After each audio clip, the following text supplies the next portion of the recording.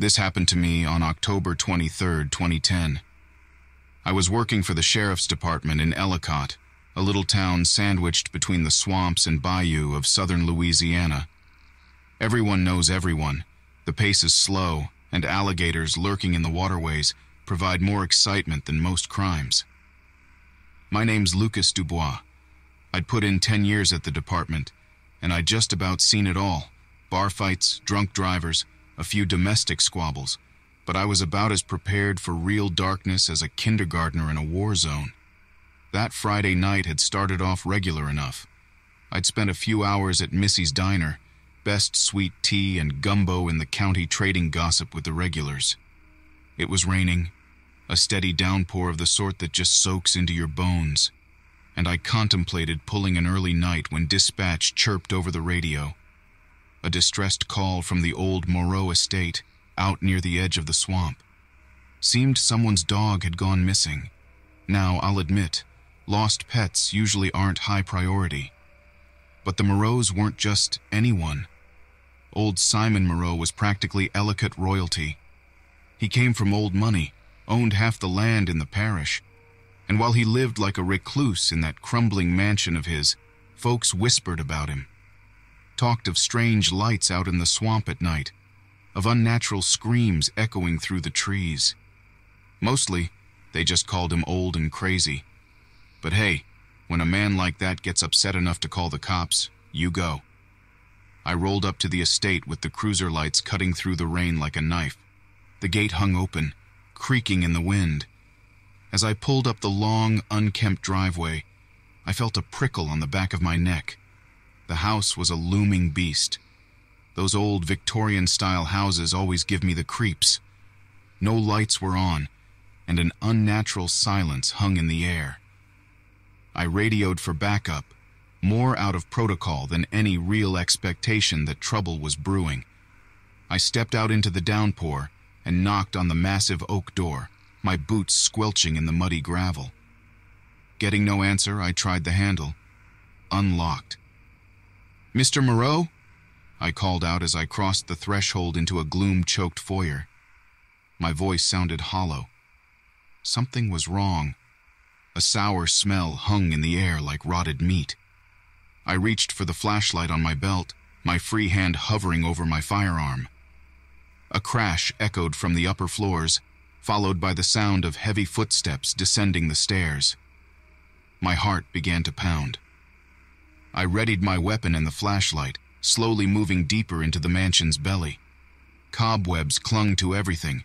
The air was thick with dust, and the only light came from the stuttering beam piercing the darkness. Then, I saw it. At first, it was just a monstrous shape in the gloom, hunched at the foot of the stairs. Its height was unnatural, and it seemed to be hunched over something on the floor. As I got closer, the stench got worse, and the details started to pierce through the shadows. The creature was immense, over 7 feet tall, its body a mass of lean, corded muscle covered in slick black fur. Its clawed hands, stained a crimson red, dripped with something I tried not to think about. Its head was like a wolf's, elongated, dripping fangs, and its eyes. Those eyes burned with fiery yellow intensity. For a moment, time froze. Then, it lifted its snout, fixed those terrible eyes on me, and let loose a guttural snarl that sent shivers down my spine. I fumbled for my radio. "Shots fired. Need urgent backup at the Moreau residence." I screamed into the mouthpiece even as I raised my gun and fired. The creature let out a roar that echoed around the mansion like a thunderclap as the bullets connected. It reared back, clutching its chest, blood seeping between its claws. Seizing the moment, I turned and bolted. I could hear the creature gaining on me, its footsteps heavy and quick. Bursting through the front door, I stumbled out into the rain. Behind me, I heard glass shatter. As I fumbled for my car keys, a monstrous form blurred across the overgrown lawn toward me. I jumped into the cruiser, slamming the door shut as the creature reached the vehicle. It slammed against the side windows, its claws rattling the door handle. I fumbled with the keys, finally getting the ignition going. I screeched out of the driveway, tires spinning out in the mud, never taking my eyes off the creature that was bounding after me, gaining ground at an alarming rate. I keyed the radio again, voice shaking. Officer needs urgent assistance in pursuit of unknown hostile entity approaching Highway 17. Just as I reached the main road, I saw flashing lights ahead. Backup. I didn't even have time to feel relief before a blur of fur and teeth slammed into the side of my cruiser, sending it veering wildly. The world spun, metal screamed, and then darkness. I came to a while later, my head throbbing. The cruiser was flipped on its side, the windows gone, rain lashing the interior. Through the cracked windshield, in the flashing lights of the approaching sirens, I saw the creature crouch several yards away. It stared directly at me, its expression a chilling mix of fury and something akin to satisfaction. In that moment, I realized this wasn't a wild animal, wasn't just some rabid dog. There was intelligence in those glowing eyes, and as the sirens wailed louder, it turned and vanished into the night, leaving me to face the questions, the fear, and whatever was going to happen next.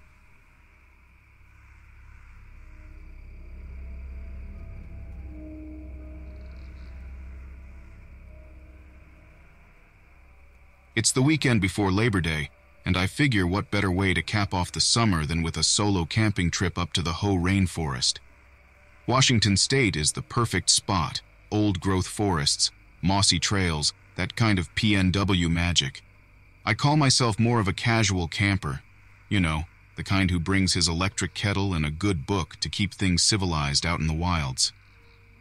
My name's Kellen, by the way, and if I'm going to be honest, this trip is as much about getting some space as it is about connecting with nature. Girl problems. You get the idea. The first couple of days go off without a hitch.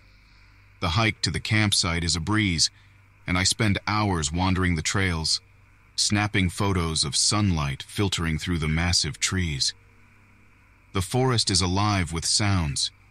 Birds chirping, wind rustling through the leaves, the distant echo of a woodpecker hammering away at a tree. At night, the only lights are distant stars and the faint glow of my little solar-powered lantern. I spend hours just basking in the quiet. The morning of the third day of my trip, I wake up with a weird sense of unease. It's hard to explain. Just this prickly feeling on the back of my neck that I can't shake. I chalk it up to bad dreams or too much coffee the night before and try to shrug it off. Today's itinerary calls for a longer hike into the old-growth section of the forest, and I don't want my jitters to get in the way of enjoying it.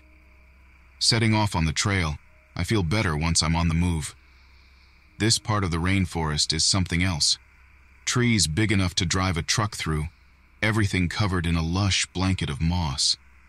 There's this sense of history here, something ancient. You can almost hear the whispers of centuries in the wind, but alongside the awe is that damn prickling sensation again.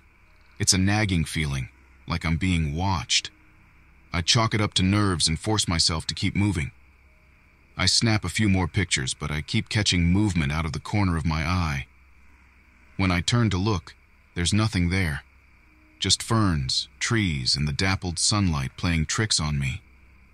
Maybe all the caffeine is catching up with me, making me jumpy. I tell myself everyone gets the jitters alone out in the deep woods now and then. I just need to calm down. I press on, but the feeling only gets worse. Up ahead, something big snaps a branch. I freeze dead in my tracks. That was no squirrel. Heart pounding, I slowly turn my head. Through the ferns, I see a flash of dark fur moving parallel to me in the undergrowth. Whatever it is, it's big. Too big for a deer or a bear. I take a hesitant step backwards. "Who's there?"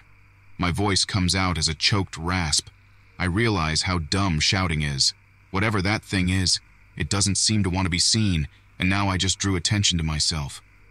There's no answer, but I see movement again. A tall, dark shape shifting through the trees, and then nothing. Silence. I wait, breathing slowly, trying to calm my runaway heart. This is the part where common sense should tell me to turn back, but there's a stubborn voice in the back of my head telling me I need to know, just to get my nerves to shut the hell up. I creep forward, moving slowly, scanning every shadow and rustle of leaves in the undergrowth. I make it about 5 steps before I spot it. Something impossibly tall and lean, crouched just behind a moss-covered tree trunk. It has fur so dark it blends in with the shadows, and 2 bright, piercing eyes staring right at me. My gut clenches. Whatever this thing is, it isn't natural. For a moment, we lock eyes. It doesn't move. It just stares. I swear those eyes, they look intelligent. Not animal intelligent, but malevolent. A flash of something too sharp to be teeth pulls its lips back into a twisted snarl. And then it lunges. I turn and run. I run like I've never run before, stumbling on roots and tearing my hands on thorns as I scramble back down the path. My heart is pounding so hard I can hear the blood rushing in my ears. Don't look back. Don't look back. The thought echoes through my skull as I sprint. Behind me, I hear pounding footsteps and cracking branches echoing through the trees. Up ahead, I see a break in the tree line, the clearing leading back to my campsite. A surge of hope propels me forward. I might actually make it, and then I hit it.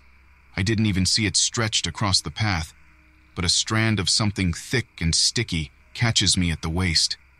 I go sprawling, tumbling head over heels, every single bit of air knocked out of my lungs. I try to scramble to my feet, but my legs are tangled in the sticky mess.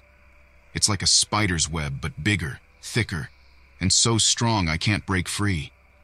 Frantically, I look around for something, anything I could use to cut myself loose, but there's nothing, and I'm not alone. It emerges from the trees, a towering figure dripping with sticky strands of the same substance I'm trapped in. Its long, gangly limbs are too thin, tipped with wicked-looking claws. The fur on its body is mangy and matted in patches, revealing leathery gray skin, and those eyes, they burn with unnatural light. It lets out an ear-splitting shriek, its lips peeling back to reveal row upon row of needle-like teeth. My mind scrambles for a way out. This ain't no spider. I grab my pocket knife, the one tool I managed to bring, and start slashing wildly at the strands, but they're tough, barely giving under the pressure. It walks slowly towards me, making a low, guttural sound deep in its throat. The sound makes my blood run cold. I take a desperate stab at it with the knife, but the blade skitters harmlessly off its leathery hide. It lets out another shriek, and this time there's an answering call from deeper in the woods. Oh God, there's more than one? I struggle against the web with renewed desperation. Adrenaline pumps through my veins, giving me a surge of strength. My pocket knife scrapes against stone, and suddenly, an idea sparks. I press the blade against a sharp rock, sawing wildly. The strands start parting, slow but steady. This might actually work. The creature hisses and lunges, slashing at my exposed arm with those claws. I scream as searing pain radiates through my arm. I look down. I'm bleeding bad. I can barely grip the knife, but it's working. Just a little more, just a little more. Finally, with a final snap, the strands holding my legs break, and I scramble away. I'm still entangled in the stuff, but I can move. I sprint towards my campsite, heart pounding a desperate rhythm in my chest. I'm so close, but it's fast. A blur of dark fur and teeth streaks across the clearing, blocking my path. It looms over me, a twisted mockery of something that used to be human, maybe a long time ago. Fear chokes my breath. I don't stand a chance. And then, out of the corner of my eye, I see it. The hiking axe I left beside the fire pit. I don't even think, just lunge, fingers scrabbling and finally closing around the worn wooden handle. I swing with all the strength that desperation gives me, The axe bites deep into its shoulder. It howls in pain, black ooze spilling from the wound. I pull the axe free and bring it around in another arc. It ducks, then lunges for my throat. I dodge just in time, but its claws find purchase on my cheek, leaving a searing trail of pain. I scream and swing wildly. The axe connects again, glancing off the side of its head. It staggers back, hissing, clutching at its injured face. I don't hesitate. I sprint for the campsite, ignoring the burning pain in my arm and leg. I grab the backpack I had prepped for quick getaways, my brain running on autopilot. Sleeping bag, first aid kit, flashlight. I shove everything I can grab into the pack, throwing it over my shoulder as I run. And I don't look back. I don't know how long I run. My lungs burn, my wounds scream in protest, but I force my feet to keep moving. I stumble and fall over tree roots, pick myself up, and keep going. There's a distant roaring in my ears that might be the panicked pounding of my own heart. Or maybe it's those things, chasing me through the trees. Eventually, I break out of the forest and onto the asphalt of the old logging road. I flag down the first car I see, some ancient pickup truck with a dented bumper. I don't care. I just need out of here. The driver is a grizzled old man who asks few questions as I sob out my incoherent story, bleeding all over his weathered leather seats. He drives me to the nearest ranger station, where a wide-eyed park ranger radios for backup and an ambulance. I spend a few days in the hospital and endure a battery of tests. The doctors try to tell me my wounds were caused by an animal attack, but I know better. I saw those things, their eyes filled with a chilling, inhuman intelligence. They never find any sign of the creatures, just a few remnants of torn-up webbing in the area the attack happened. The rangers don't believe me, of course. They file a report, list my experience as a possible bear encounter, and send me on my way. I try to brush it off, but a cold fear coils up in my gut. Something tells me they aren't done with me yet. Life mostly goes back to normal after that. I get some gnarly scars, give up solo camping expeditions, and stick to crowded state parks from now on. But sometimes, late at night, I still jolt awake in a cold sweat, remembering those glowing eyes in the darkness. They say the forest remembers. The trees have long stories to tell. I think back to those ancient trees in the Ho and the whispers they seem to carry on the wind. The locals call the Ho the quiet forest because so few animals make it their home. Maybe there's a reason for that. They say there are dark things lurking in those woods, old things. The Quileute elders have stories about them, twisted creatures that steal into your nightmares. The Quileute call them the Tsisgawe, the skinwalkers. They speak of creatures that were never human but wear our faces like a mask to trick the unwary. Maybe I got lucky, or maybe they left me alive on purpose, a chilling message to the rest of us. Whatever they are, I can't help but think I haven't seen the last of them.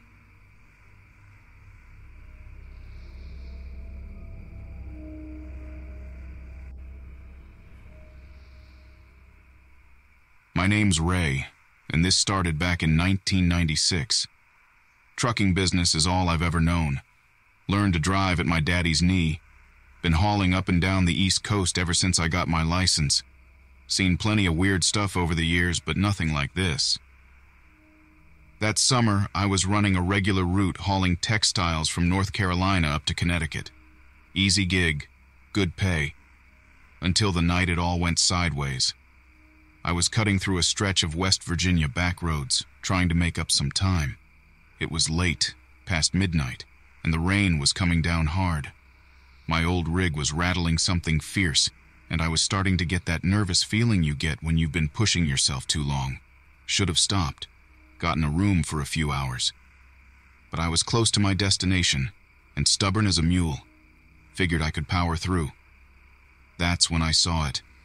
A figure standing on the side of the road, tall, impossibly tall, and thin as a beanpole. It was huddled under a tattered umbrella, dressed in a long black coat that hung limp in the rain. I couldn't see its face, but something about it made every hair on my neck stand up. Common sense told me to keep driving, but something stronger, something I couldn't explain, made me slow down and pull over. The figure turned its head as I approached. I still couldn't make out its face, but my stomach churned. It looked wrong, somehow. The figure lifted a long, pale hand and beckoned me closer. Every instinct screamed at me to get the hell out of there. I should have listened. Instead, I cracked my window, voice shaking a bit. "You need help?" The figure didn't answer, just tilted its head to one side like it was confused. The rain dripped down its two long fingers, pooling on the asphalt. Suddenly, the headlights of my truck flickered and died.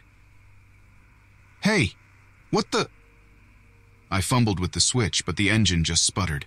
Complete blackout. Something slammed into the passenger side window, hard enough to crack the glass. I screamed and flung myself across the seat. Then I saw it. The figure was pressed against the window, peering in. In that brief flash of light, I got a real good look at it, and my blood froze. It wasn't human. It had a face of sorts, but it was twisted and misshapen. The skin was a sickly gray, stretched tight over bones that seemed too long, too sharp. But it was the eyes that got me, empty black sockets, like it had no soul. The creature's mouth stretched into a horrible grin, revealing rows of needle-like teeth. It raked its long nails down the glass. I was trapped, a terrified animal in a cage. I must have blacked out, because the next thing I remember is the sun coming up and the rain stopped. My truck was still running, but the window on the passenger side was shattered. I stumbled out, half expecting the creature to be lurking in the trees. But there was nothing, just the empty road and the birds singing. I reported the incident, of course. Cops looked at me like I was either drunk or a damn lunatic. Figured I swerved to miss an animal, panicked, smashed my own window, and hallucinated the rest. Maybe they were right. Maybe I was cracking under the stress, but I know what I saw. For a while I tried to forget, stuck to main highways, lit up like Times Square at night. But bills don't pay themselves. Eventually, I had to take those back roads again. Every time, I kept expecting to see that tall, gaunt figure waiting in the shadows. It never was, but that didn't make the fear go away. The worst part is, I started noticing the disappearances. Other truckers vanishing on those lonely stretches of highway. Rig found abandoned, driver nowhere to be seen. Never made the national news, just whispers in the truck stops and online forums. One night, at a greasy diner in Kentucky, I got talking to an older trucker named Wyatt. He'd been hauling for decades, seen it all, so I figured I could trust him. I told him about the creature, everything. Wyatt didn't laugh, just nodded and stared into his coffee. Finally, he spoke. "There are things out there in the dark places, son. Things older than highways, older than our granddaddies. Most folk never see 'em. Count yourself lucky, leastways so far." "Lucky?" I choked out a laugh, and it came out bitter. Wyatt took a long drag of his cigarette. "Thing is, sometimes they take a shine to you, mark you. Could be you're good hunting. Could be you remind them of something, some old debt owed. Don't matter none. Point is, chances are, you ain't seen the last of that tall fella." He was right. In the years since, I've spotted the creature a few more times. A flicker in the trees as I drive by, a shadow slipping away as I pull into a rest stop. It's never gotten close again, but I feel its eyes on me, cold as death, waiting.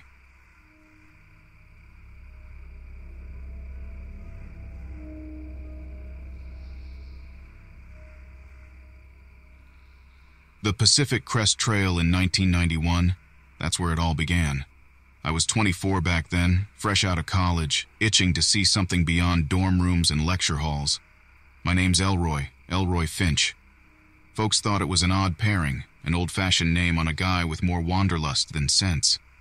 But hey, at that point, solo thru-hiking the PCT seemed like the height of sense. California to Canada on foot, months on the trail. I couldn't fathom a greater adventure. My buddy Jake wasn't as convinced. He opted for a safe road trip down the coast. We agreed to reconvene in Crater Lake, Oregon, a few weeks later.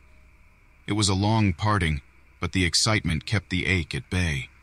I thrived on the trail. The solitude, the rhythm of walking, the way starlight looked so big and bright outside of city limits. Sure, there were blisters, bad weather, and nights when loneliness hit hard, but that was all part of the challenge.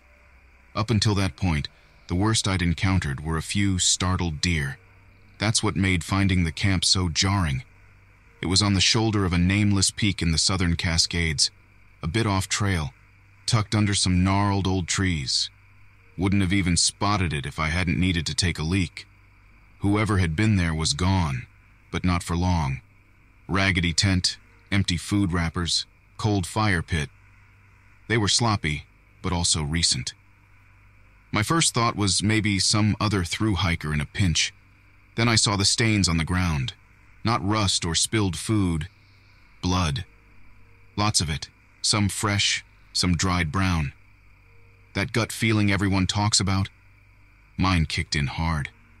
Something wasn't right. Getting spooked in the woods is one thing. Doing something about it is another. I decided the smart play was hightailing it back to the trail and reporting it to the next ranger I came across. Only, my feet didn't seem to agree. Curiosity's a powerful drug, especially mixed with a stubborn streak. I convinced myself I just needed a peek to know what had gone down. The tent flap was open. Inside, it was a disaster. Backpack torn apart, gear scattered like a wild animal had gotten in there. That's when I found the journal, leather-bound, tucked under an overturned sleeping bag. Now, I ain't one for snooping, but this felt different. Underneath the dates scrawled on the first page, there was a shaky message. It comes at night. My breath hitched. I flipped through, a growing sense of dread creeping up my spine. The handwriting was jerky, frantic in places. They described noises in the trees, the feeling of being watched, finding half-eaten animal carcasses just off the trail. Then, a few days back, an entry that ended mid-sentence. It was like whoever wrote it had been yanked away in a hurry. I was about to shove the journal in my pack, tell myself I'd become way too invested in this, when I caught sight of something from the corner of my eye. Movement, outside the tent. My heart leaped into my throat. There, hunched beneath the trees, was a figure. Tall. Way taller than any person ought to be, and rail-thin. Its skin looked gray in the dappled light, tight across its bones. Its head... Lord, I wish I could take that image back. Skull-like, eyes like black pools, and a mouth full of way too many teeth. It stared at me, head cocked to the side like a twisted bird. Jake? The name escaped me before I could think. Pure, primal instinct. The creature let out a sound, a clicking hiss that echoed in the quiet clearing. And then it lunged. I don't remember much after that. Scrambling back, the tear of canvas as I ripped through the tent, stumbling blindly into the woods. Every crack of a branch sounded like it was right behind me. I ran until my lungs were on fire, until my legs gave, until the sun dipped below the horizon and I was lost in the dark. Didn't matter if it found me. I was done. The PCT, the freedom, it all seemed like a fool's errand compared to simply staying alive. I curled up against a moss-covered boulder and tried to make myself small. When cries echoed through the trees, piercing the night, I didn't doubt they were meant for me. Come morning, the sounds were gone. I staggered back to the trail, eventually hitched a ride to Crater Lake. No sight of Jake. His car was still in long-term parking. They launched a search after I told my story, but turned up nothing. No sign of the camp, No trace of Jake, and absolutely zero explanation from me about why I'd gone off trail in the first place. Folks called me crazy. Maybe I am. After that, there was no more big adventure, just getting by. I stick to city streets now, crowded and noisy. Sometimes I swear I see that toothy grin flash in a darkened alleyway, or catch that black-eyed gaze over the heads of a subway crowd. But it's never more than a flicker, and that lingering dread begins to fade. Almost.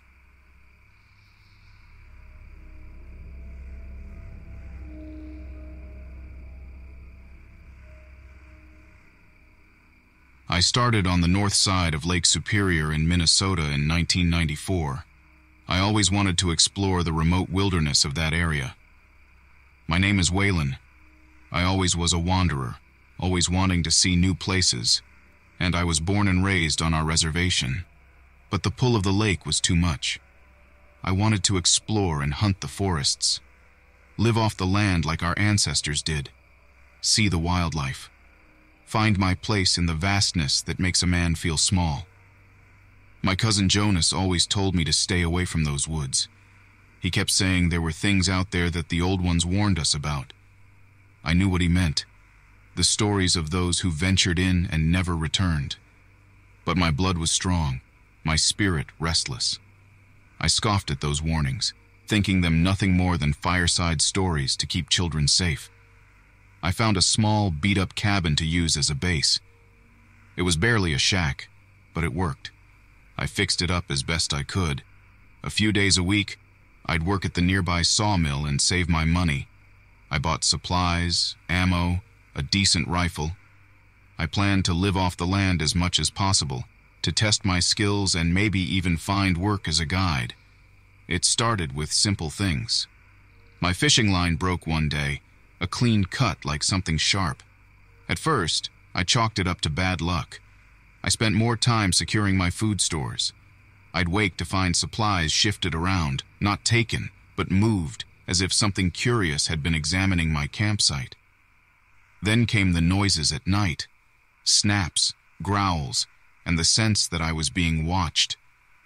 The hairs stood up on the back of my neck, and that old dread I had felt as a child around the elders' stories began to twist in my gut. The breaking point came one day deep in the woods. I had been tracking a deer for hours. I finally lifted my rifle, the stag in my sights. Just as I went to squeeze the trigger, something crashed through the brush to my right. It moved with unnatural speed, a dark blur. I barely had time to turn before it was upon me. I don't remember much after that. There is confusion, pain, blood, a sense of something enormous. It had eyes that shone a pale yellow in the darkness, filled with hunger and a strange intelligence. Claws tore at me, teeth flashed. I thought I was done for. Somehow, blinded by instinct, I raised my rifle and fired. There was a roar, then silence. When I came to, I was alone, injured but alive. There was no sign of the creature but blood. Not mine. I stumbled back to my cabin, fear propelling my ragged steps. That night, the woods around me exploded with howls, chilling and inhuman. The thing, or maybe others like it, was close. Morning came, and I packed anything I could carry. I took one last look at the lonely cabin I'd called my home, and I ran. After a half-day's scramble, dazed and limping, I found a logging road. A truck pulled up not 10 minutes later, the driver staring at me like I was some kind of ghost. He took me in, got me help, and told people I'd been attacked by a bear. Easier to explain than the truth. I don't know what I encountered out there, a monster born from legend or a new kind of predator. All I know is that there are things in the deep woods best left undiscovered. After a spell in the hospital, I left Minnesota. I never went back to the lake. Jonas found me a few years later, working at a gas station down south. He just looked at me, and he knew that I, too, had seen something the old stories warned against, something not meant to be disturbed. He didn't say a word, but he didn't have to. The shared look in our eyes was enough. These days, I live a quiet life. I work construction and keep to myself. But sometimes late at night, I dream of the woods. I hear those inhuman howls again, and the yellow eyes flash in the dark.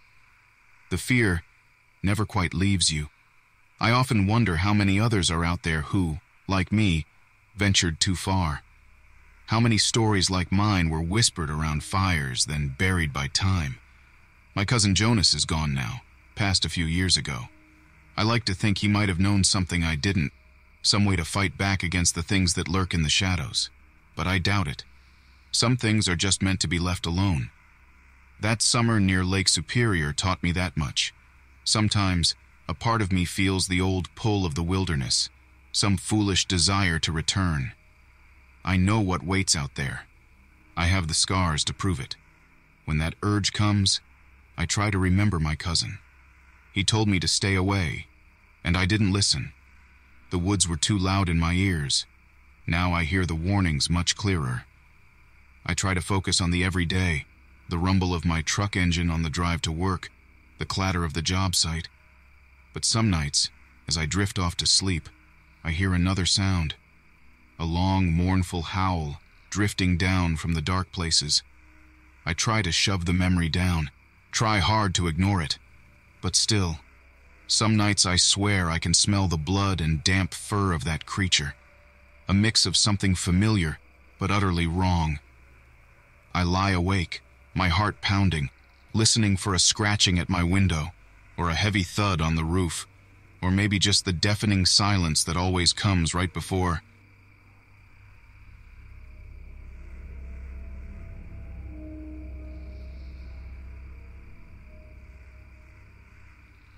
It was in 2001 when I found myself driving the back roads of the Hopi Reservation in Arizona. My name's Cody Greyhorse, and I work tribal law enforcement. Not much excitement back then, mostly domestic disputes and the occasional drunken disorderly. But this case, it landed on my desk and snagged at me like a burr under a saddle. A family out past Tuba City, parents, 2 kids, had vanished into thin air. No note, no sign of a struggle, just their truck still parked in the driveway like they'd up and walked off into the desert. The bureau got brought in, searched high and low, but never found hide nor hair of them. Folks whispered about skinwalkers and other dark legends, but that talk faded with time. Except with me. Something about the silence of that abandoned house, the untouched toys in the yard, it haunted me. Years went by. I moved up in the ranks, even got married, had a daughter. Yet that case lingered in the back of my mind, an itch I couldn't scratch. Then, this past summer, a report came across my desk matching the old MO. This time, an elderly couple gone from their home just beyond the reservation border, their car left behind. I knew in my gut it was connected. This wasn't a coincidence. But I also knew if I brought it up to the bureau, they'd laugh me off, say I was chasing the ghosts of old stories. So, I did something I swore I'd never do. I headed out there on my own time, no badge, no official jurisdiction. Just me, my service pistol, and a whole lot of determination mixed with a gut feeling that might get me fired. Or worse. The place I found was miles from anyone else. A ramshackle cabin nestled against a ridge overlooking a dry wash. The air around that cabin shimmered in the desert heat, and I got goosebumps even before I stepped out of my truck. I approached cautiously, senses on high alert. The silence around me was almost deafening, broken only by the buzz of flies circling unseen carrion. My skin prickled, and not just from the scorching sun. This place thrummed with a tension that screamed wrong. The door to the cabin was ajar. I eased it open, pistol drawn. Inside was just as bad as my gut had predicted. Furniture overturned, blood spatters across the walls. Whatever happened here wasn't clean or quick. But what sent a chill down my spine were the handprints, too small, the fingers too long. A child's perhaps, but pressed into the dried blood with a force no normal kid could muster. I followed the trail of blood, my stomach churning with dread. It led outside, around the side of the cabin, and there, in the shadow of a massive boulder, was an opening in the earth. It was dark, almost hidden, like the gaping maw of some ancient beast. My instincts were screaming at me to run, to forget this whole damn mess. But those missing people, their faces floated in my mind. If there was even a sliver of a chance that they were down there, alive, I had to try. With my free hand, I fumbled for my flashlight, flicking it on. The beam cut into the blackness, revealing a rough-hewn tunnel. I took a deep breath and stepped into the darkness. The air inside was cold and damp, smelling like old stone and something else, something rotten and sickly sweet. My flashlight beam bounced off the narrow walls, illuminating spots of glistening moisture and dark streaks down the uneven floor. As I moved deeper, the tunnel seemed to curve downwards, the faint sound of rushing water growing louder with every step. After what felt like an eternity, the tunnel opened up into a cavern. The stench was overpowering in the enclosed space, almost knocking me to my knees. My flashlight barely cut through the gloom, but I could see enough to know terror. The cavern floor was littered with bones, animal remains picked clean, and worse, shattered remnants of human ones. It was like something out of the worst horror stories. But then I saw movement. A pale, hunched figure crouched over something at the far end of the cavern. My blood turned to ice. Whatever this thing was, it wasn't human. Tall and stick-thin, its skin was a sickly gray, stretched tight over protruding bones. Its head was too large, its eyes like black pits shining in the dim light. It hunkered over its meal, and I saw it was a body, a fresh body, its clothes the same ones a missing elderly woman had been last seen wearing. Rage boiled in my veins, overriding the ice-cold fear. I raised my pistol, hand shaking but determined. "Police! Freeze!" I shouted, my voice ragged in the echoing chamber. The creature twisted, its neck cracking like dry twigs as it turned its hollow gaze towards me. It let out a guttural hiss, baring teeth that were far too long and sharp to be human. That's when I saw its hands, elongated and tipped with filthy black claws. I squeezed off a shot, more out of desperate instinct than any expectation of actually hitting the thing. It screeched, a sound that made my teeth ache, and scrambled to its feet. Another shot rang out, and the creature staggered, a ragged hole in its shoulder spewing dark liquid. I moved forward cautiously, keeping my weapon trained on it as it retreated into the shadows. I followed in pursuit, the flashlight beam cutting a shaky path through the darkness. The creature was fast, scuttling across the uneven floor like some twisted spider. The tunnel twisted and turned, the stench of decay growing stronger with each step. There was an unnatural dampness in the air now, like I was walking towards the heart of a storm. Ahead, I saw light filtering through a cracked opening. I sprinted forward, heart pounding in my chest. The monster mustn't escape into the open desert. I burst from the tunnel, blinking against the blinding sunlight. I found myself on a ledge overlooking a deep ravine. Rushing water thundered far below. The creature was clinging to the opposite cliff face, its claw-like hands digging into the rock. With a final hiss, it flung itself into the abyss, disappearing into the churning mists rising from the depths. Stunned, I stood for a moment, catching my breath.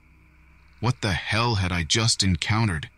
Was it one of the creatures out of the old stories, a spirit warped and twisted into this monstrous form? The elders would have called it an adversary, and that thought sent a shiver down my spine. I turned away from the abyss and headed back towards the tunnel, my mind buzzing. Every step felt heavy, a weariness settling deep in my bones. This ordeal hadn't just been dangerous. It felt like it had chipped away at something deep inside me.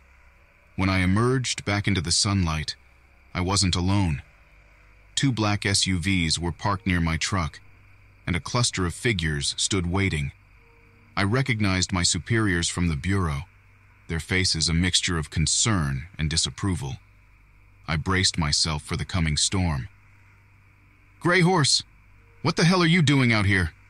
You've been off duty for days," barked my captain. I held my ground, keeping my voice steady. I was following a lead, connected to the missing persons cases.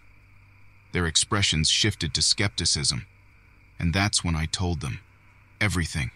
The abandoned cabin, the tunnel, the creature. They listened in silence.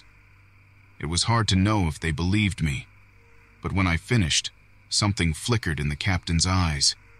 Was it fear, or something akin to recognition? "Come with us," he said finally, his voice gruff.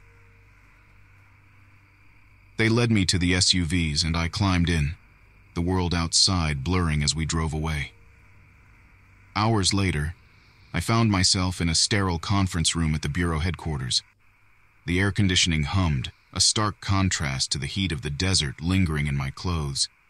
My captain sat across from me, along with a handful of other officials I didn't recognize. "Gray Horse," one of them began, his voice smooth and measured.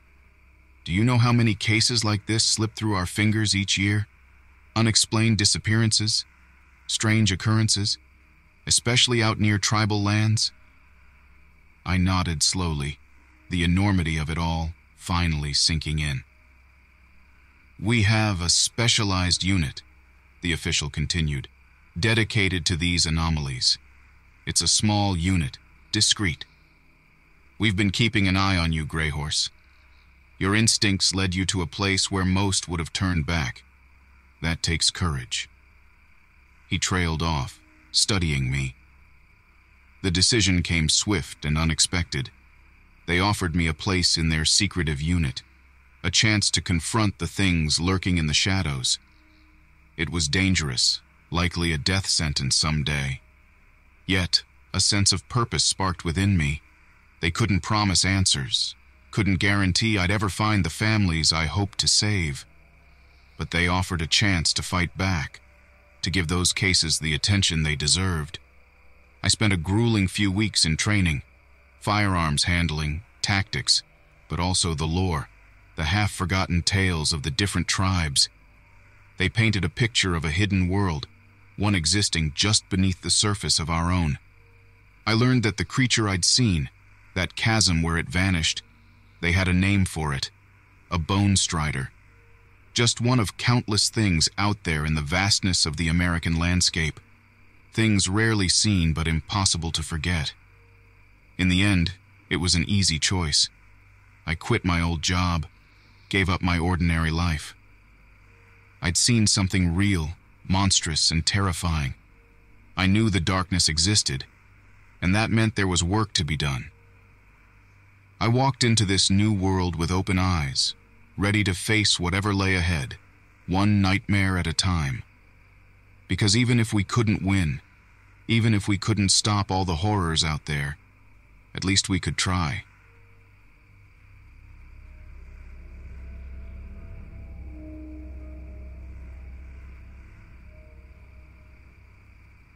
My name is Sam, and this happened to me in the fall of 2008. I was a long-haul trucker then, crisscrossing the country. It was more than a paycheck.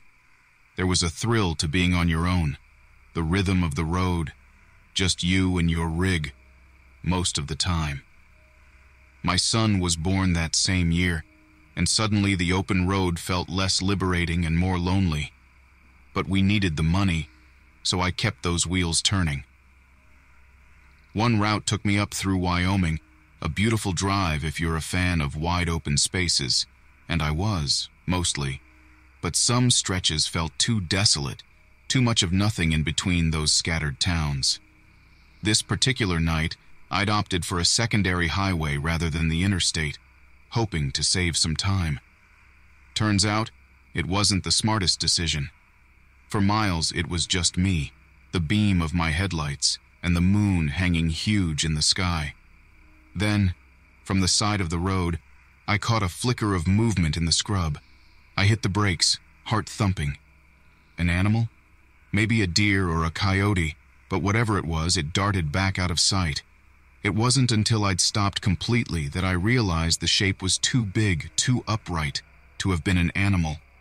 I told myself it was fatigue playing tricks on my eyes. I rolled forward, scanning the roadside. Nothing. Shaking it off as nerves, I continued at a reduced speed. A mile down, it happened again. This time, I saw it clearly. Someone standing stock still in the brush, watching me pass. And I could swear it was facing the wrong way, head twisted around. A prankster trying to give me a scare? Out here, it was more chilling than funny. I pressed down on the gas, putting a few more miles between myself and whatever was back there. But the uneasy feeling lingered, growing worse with every passing shadow. Up ahead, a cluster of lights broke the monotony. A little town, or maybe just a roadside diner. Hope flared. Maybe some hot food, even just a bathroom break, would break the tension. The place turned out to be a gas station, a lonely outpost with too many dim bulbs and a buzzing neon sign. There was one other vehicle parked beside the pumps, an old van with peeling paint. 2 teenage girls were hanging out beside it, smoking, and the sight of them should have been reassuring. But there was something off about them, in their fixed smiles and 2 bright eyes. My earlier unease returned with a vengeance. I fueled up fast, but something made me linger by my truck. In hindsight, it was the kind of dumb choice that only happens in horror movies. I peered down the road, trying to see if there was anyone, any sign of movement out there in the darkness. I still don't know why I didn't just get back in my truck and drive. That was when I heard it, a rustling from behind me. I turned. 2 figures were emerging from the shadows by the back of the gas station. One was short and stooped, moving with a strange side-to-side shuffle. The other was tall, freakishly tall, its limbs too long and too thin. And that was my cue to finally make a sensible decision. I ran for my truck, fumbling with the keys. The figures were closing in, the tall one moving with surprising speed.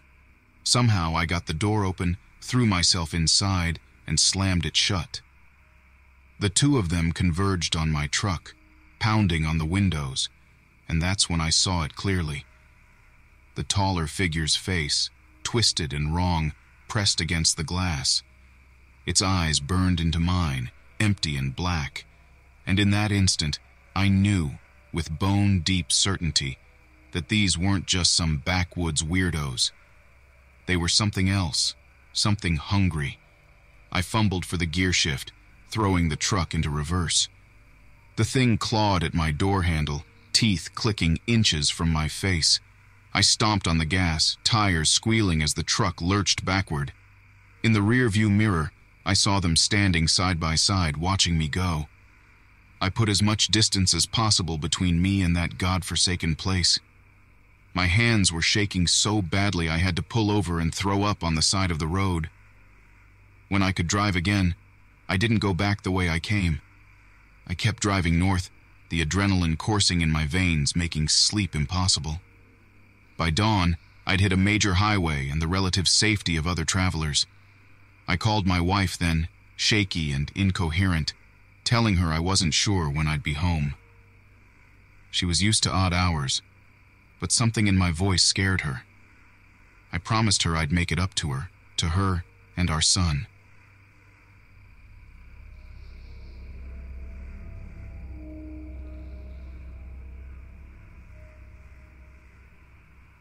My name's Frank, and this happened to me back in the summer of '99.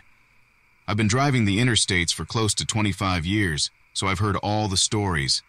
The roadside diners with poison coffee, the hitchhikers who aren't what they seem. Mostly I laugh them off as trucker folklore, meant to spook the newbies. But that summer, it made me a believer. I was on a cross-country run from California, hauling a load of produce that needed to reach the East Coast before it turned to mush. That meant driving long stretches at night, and I'll admit, sometimes my mind would play tricks on me, especially in those empty desert stretches. It was on one of those nights, somewhere in Nevada, that I saw him. A tall figure, lanky, standing by the side of the road just illuminated by my headlights. A lot of drivers, they won't stop, and I get why. You hear stories, but well, I guess I've got a soft spot for those down on their luck. This guy looked desperate, waving his arms, his thin frame hunched against the desert wind. My better judgment told me to keep driving. But that other voice, the one that's always gotten me in trouble, whispered, "Just give the guy a ride to the next town." I pulled over to the shoulder, and as he approached, I got my first good look at him. He was older than I expected, maybe late 50s, his face weathered and lined. There was something gaunt about him, the way his tattered clothes hung loose on his body. He had a wild, unkempt beard that reached his chest and piercing eyes that seemed to see right through me. "Thank you. Bless you," he croaked, hopping into the passenger seat. The inside of the cab smelled musty, of old cigarettes and something metallic that made my stomach churn. "Name's Ezra," the man said, extending a bony hand. The handshake was clammy, unsettling. I pulled away quickly. "Where are you headed?" I asked, trying to keep my voice neutral. "East," he replied. "Far east as I can get. Don't matter the town, long as I keep moving." He settled back in his seat, and we drove in silence for a while, the only sound the steady hum of the engine. I stole the occasional glance at Ezra, trying to figure him out. He wasn't your typical hitchhiker. There was something off in his eyes, an intensity that put me on edge. As the night wore on, the unease grew. There was a subtle shift in Ezra's demeanor, a predatory gleam to his eyes. The air grew heavy, charged with unspoken tension. I realized with a chilling certainty that I'd made a terrible mistake. I started formulating an exit strategy, trying to think of some excuse to stop the truck, kick him out. That's when I felt the pressure against my ribs. "Don't even think about it," Ezra hissed, his voice barely a whisper but laced with ice-cold menace. A jolt of adrenaline shot through me. I glanced into the side mirror, but he'd tucked whatever he was holding out of sight. "What do you want?" I managed to say, my voice shaking. "Just cooperation," Ezra replied, a cruel smile creeping across his dirty face. "You keep driving. We'll both get where we need to go." Fear gnawed at my insides. I knew he wasn't bluffing. If I made a wrong move, I was a dead man.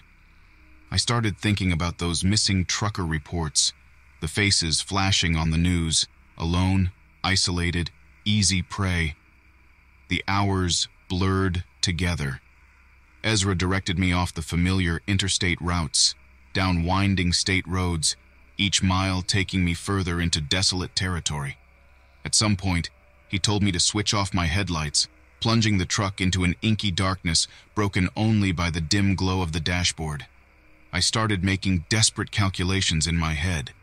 Could I overpower him? Maybe grab the tire iron from under the seat? The thought was quickly crushed. This guy was wiry, but there was a desperation, something feral within him that told me I didn't stand a chance. We came to a stop in the middle of nowhere. Ezra ordered me out of the truck, keeping that unseen weapon pressed against my side. In the moonlight, I could see we were in some sort of gravel pit, surrounded by scrub brush and tumbleweeds. "What now?" I croaked, my voice barely above a whisper. I looked around wildly, hoping for a sign of someone, anyone who might help. But there was only the desolate emptiness. "Now we part ways," Ezra said, a satisfied grin on his face. "You walk back to the highway. Might take you a while, but eventually you'll find help. And you?" "Me? I got business to take care of." He gestured vaguely toward the rear of the truck with a chilling smile. My mind raced. What business? What was in my trailer? My blood ran cold. This wasn't just a robbery. There was something far darker lurking beneath the surface. I glanced back towards the trailer, and a wave of nausea washed over me. Even with the scant moonlight, I could see dark spatters staining the metal blood. "Don't make this hard," Ezra said, prodding me in the back. "Start walking." I did as he said, each step heavy with dread. The farther I got from that truck, the worse the feeling in the pit of my stomach grew. I wanted to run, scream for help, but the fear had me frozen in place. This man, this monster, had a plan, and I'd become part of it, whether I liked it or not. After what felt like an eternity, I saw the faint glow of the highway ahead. Ezra remained a shadowy figure far behind me, watching. I didn't look back until I reached the asphalt. Then I ran like I'd never run before. I flagged down the first car that passed.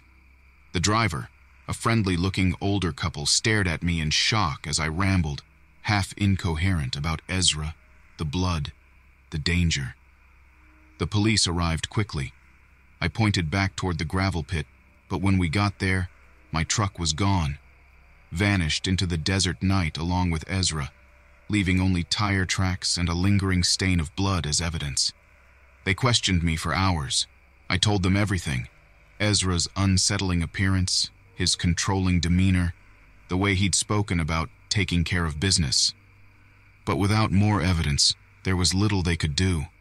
They sent out a bulletin, a description of my truck, but I knew, deep down, it was futile.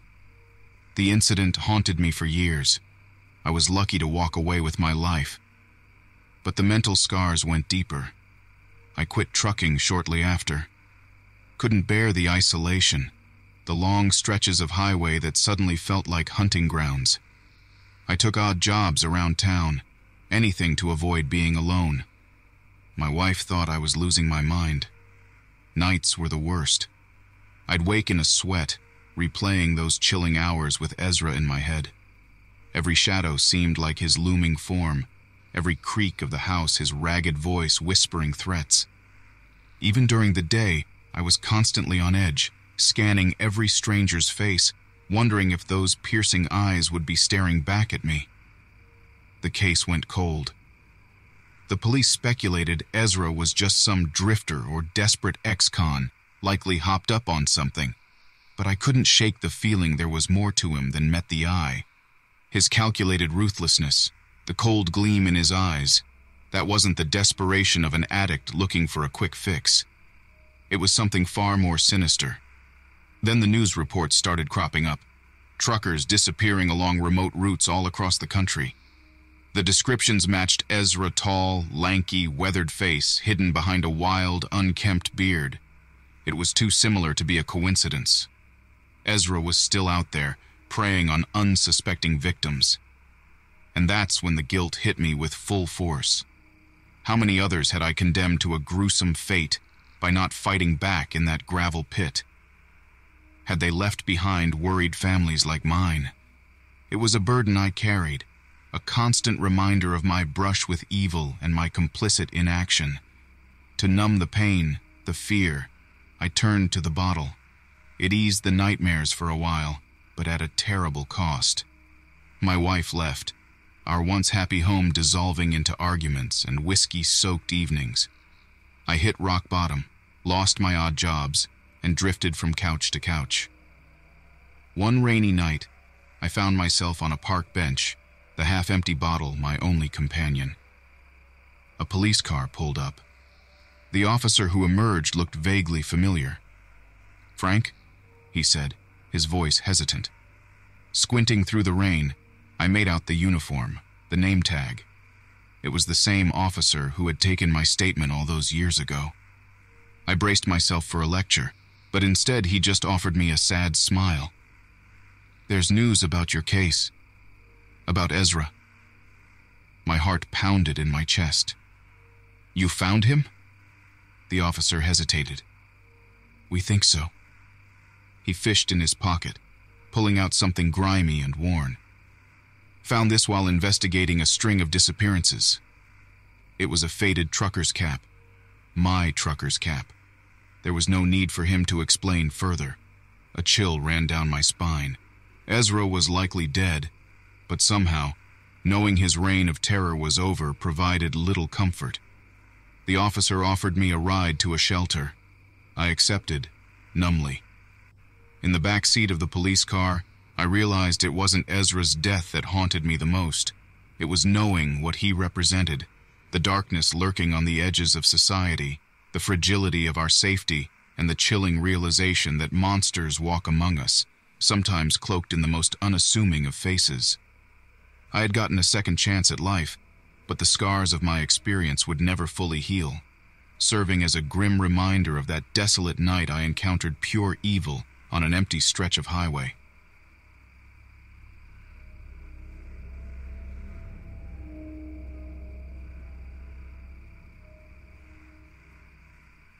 This happened to me on June 19, 2009.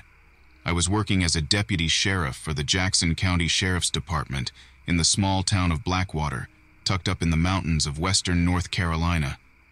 Not much happens around here. It's the kind of place where you know everyone by name, and life rolls by at a leisurely pace. I've been with the department since I graduated from high school. Being from these parts, it seemed like the natural thing to do. My wife Sarah and I got married young.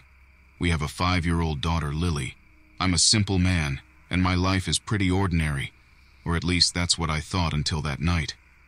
It was a warm summer evening. I was on the late shift, patrolling the outskirts of the county. The radio crackled beside me with the usual chatter, neighbor disputes, speeding complaints, that sort of thing. Around 11 p.m. a call came in, a domestic disturbance at a trailer park just off of Highway 281. Domestic calls are never fun, especially in a place like Blackwater, where everybody knows everybody's business. I took a deep breath, adjusted my hat, and flicked on the siren.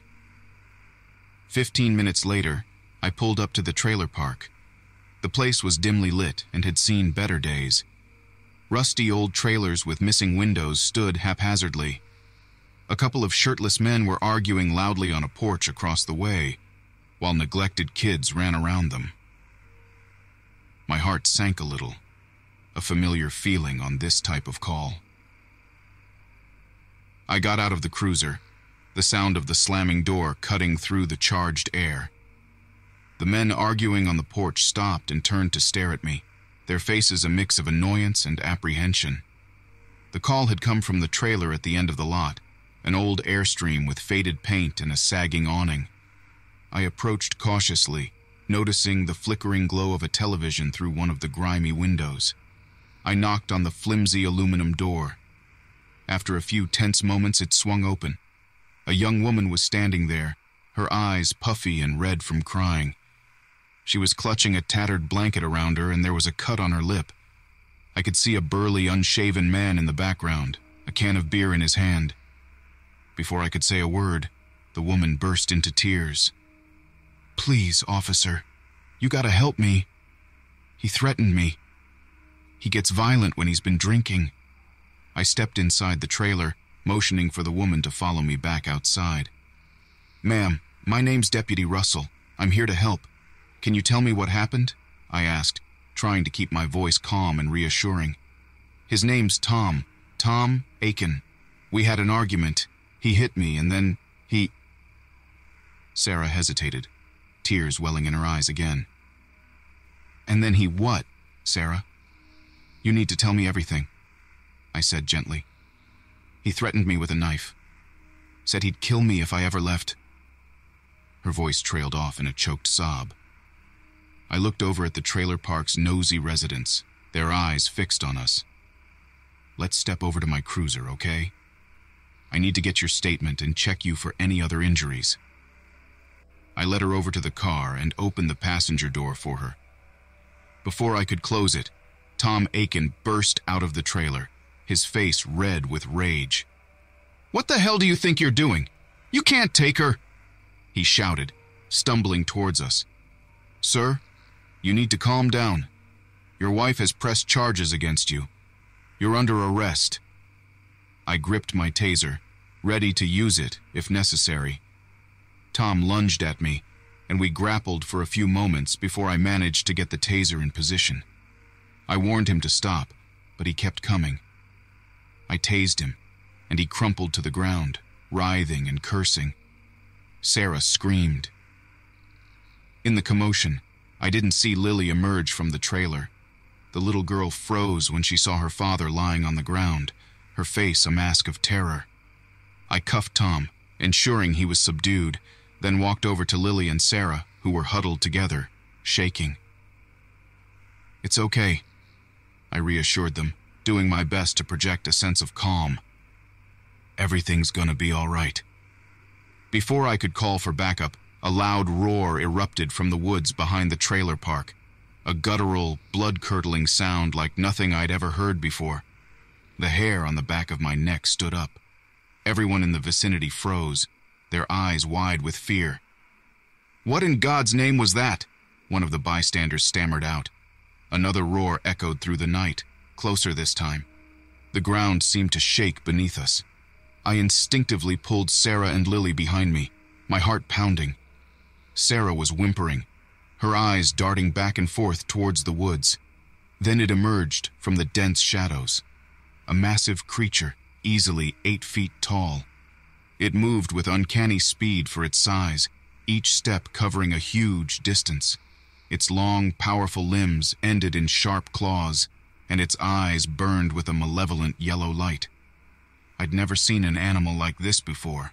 Its fur was jet black, its muzzle long and wolf-like, but there was something deeply unnatural about it, something that sent a shiver down my spine. The creature let out another deafening roar and charged towards us.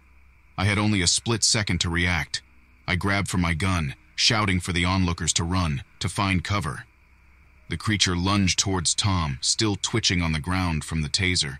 Before anyone else could process what was happening, it ripped into him, its powerful jaws tearing and snapping with sickening ease. People screamed in terror as blood splattered in the dim moonlight. Tom's thrashing ceased within seconds. The creature turned and surveyed the crowd with those chilling yellow eyes. A low growl rumbled deep in its throat. Without thinking, I raised my gun and fired. The shots rang out, echoing through the night. The creature staggered for a moment, but it didn't fall. A wave of hopelessness washed over me. Gunfire wasn't going to stop this. This thing. "Get in the cruiser!" I yelled to Sarah and Lily. They scrambled in, locking the doors, their eyes wide with terror. I jumped in the driver's seat and spun the car around, the tires spitting out gravel as I slammed on the gas. The creature roared in fury and bounded after us, easily keeping pace. I swerved and weaved down the highway, trying to gain some distance. In the rearview mirror, I could see the creature hot on our heels, its silhouette like a monstrous leaping shadow. It was faster than anything I'd ever encountered. My radio crackled to life. Frantically, I called for backup, my voice shaking as I described the impossible creature chasing us. The dispatcher was stunned, confused, barely comprehending my words. All I heard back was static and garbled snippets of transmissions. Up ahead, I saw flashing lights, a roadblock hastily thrown up by the responding units. A glimmer of hope flickered in my chest. As I drew closer, though, a sinking feeling replaced that hope. The officers stood frozen in place, staring into the woods with wide eyes. The creature, seeing the roadblock, veered off, disappearing into the dense thicket lining the highway. Relief mingled with dread. It had vanished, but it could be anywhere, circling back, waiting. I slammed on the brakes, the cruiser screeching to a halt in front of the roadblock. The other deputies snapped back to attention, their guns raised and trembling. "Where is it? Did you get it?" I asked, my heart pounding against my ribs. One of the deputies, a young guy named Carter with wide, frightened eyes, shook his head slowly. "It went into the woods," he choked out. "I don't know what the hell that thing was." A chilling silence descended over the scene.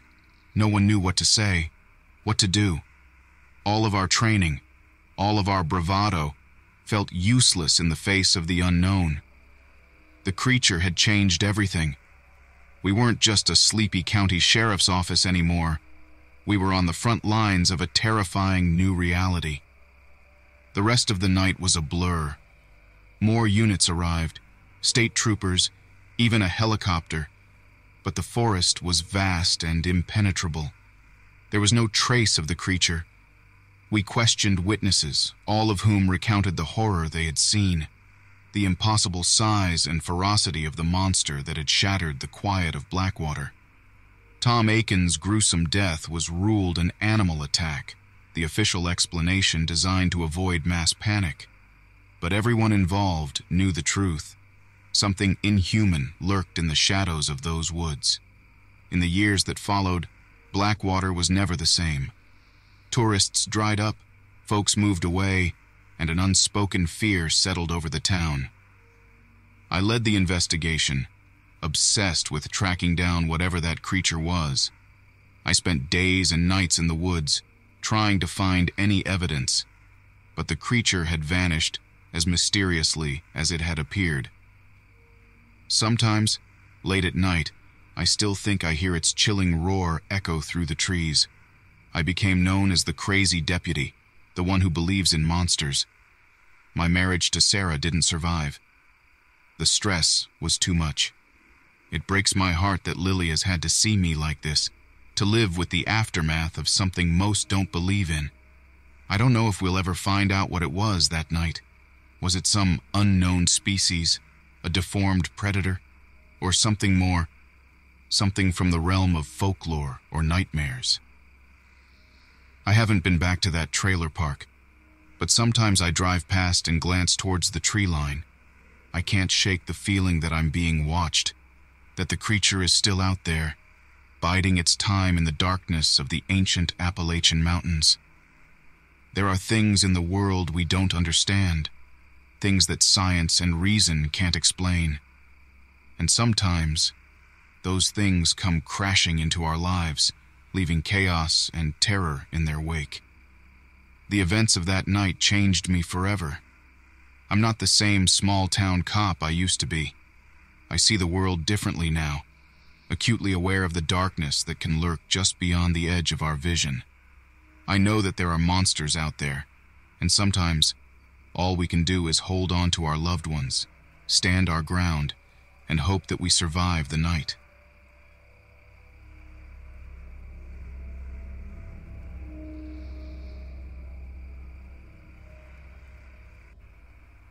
It was summer of '87, and my dad and I decided to make our annual fishing trip a little more adventurous. Instead of our usual spot on the lake, we'd head out to the wild Ozarks in Missouri, stay in a cabin, and rough it for a few days. My name's Jake, and I was pumped for an escape from city life. We loaded up the old truck, drove to our rented cabin deep in the woods, and settled in. Seemed like a cozy place, rustic but well kept. Just a little ways down a dirt trail, there was a small, clear river perfect for catching trout. Just what we were after. First day went smooth. Dad and I woke up early, hiked down to the river, and spent a solid few hours casting our lines. Pretty decent haul of fish, too, which we cleaned and cooked up back at the cabin. Full bellies and tired muscles made for a good night's sleep. Problem is, the next morning, that peaceful feeling started to sour. While I was getting breakfast ready, I heard a noise outside, a rustle in the bushes. Figured it was a deer or something, so I went to take a look. There was nothing there, just those thick, green woods stretching out as far as I could see. It wasn't the rustle that bothered me. It was the feeling that crept up my spine, like eyes on me. I brushed it off, told myself I was just getting paranoid. Still, for the rest of the day, I was on edge. Every twig snap, every rustling leaf, I jumped. Dad noticed, of course, asked me what was wrong. I chalked it up to nerves, made a joke about maybe catching something too big on my line last time. He gave me a look, but didn't push it. Thing is, that night confirmed something was off. We were hanging out on the cabin's porch, enjoying the cool evening air. Dad dozed off, so I stayed up, staring into the darkness of those woods. That's when I saw it, just on the edge of the porch light, a flash of movement. Too big for a small animal, shaped more like a person ducking back into the shadows. Now, I'm not usually the kind to get spooked easily. But out there, in the middle of nowhere, with nothing but trees and the sound of the river, it got to me. The hairs on the back of my neck stood up, and all rational thought went flying out the window. I woke Dad up, mumbling something about thinking I saw an animal, maybe even a bear. His eyes were bleary, but there was a sharp alertness to him. He's an ex-Marine, taught me everything I knew about surviving in the wild. Something in my voice must have tipped him off that it wasn't just an overactive imagination. We went inside, quietly. Dad checked the rifle we kept locked up for emergencies. Then he sat me down, voice low but firm, and told me to pay attention. "Son," he said, "I think someone out there might be watching us." I swear my blood ran cold. Just the confirmation of it. That I wasn't crazy. Dad ran me through a plan. Lock down the cabin, board up the windows, makeshift but sturdy. Gather supplies, like we were preparing for a storm, and most importantly, be quiet. If whoever was out there thought we weren't on to them, maybe they'd just leave us alone. We spent the next few hours in a tense whirlwind. Barricading ourselves in felt surreal, like something out of a movie. I tried to help, tried to crack a nervous joke or two, but Dad shushed me, his face hard. It was terrifying, but there was also a strange kind of focus, like a fog had lifted. Fear turned to determination. Dad said it was a fight or flight response kicking in, a primal instinct to survive. By nightfall, we were hunkered down, the lamps were off, and Dad was positioned by a crack in the boards over the window, rifle at the ready. I sat across the room, a hunting knife Dad gave me clutched in my sweaty hand.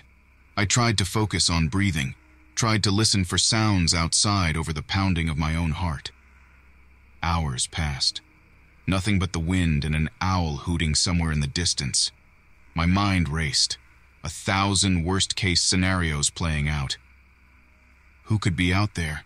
Some kind of weirdo holed up in the woods? An escaped convict? Or was it even worse?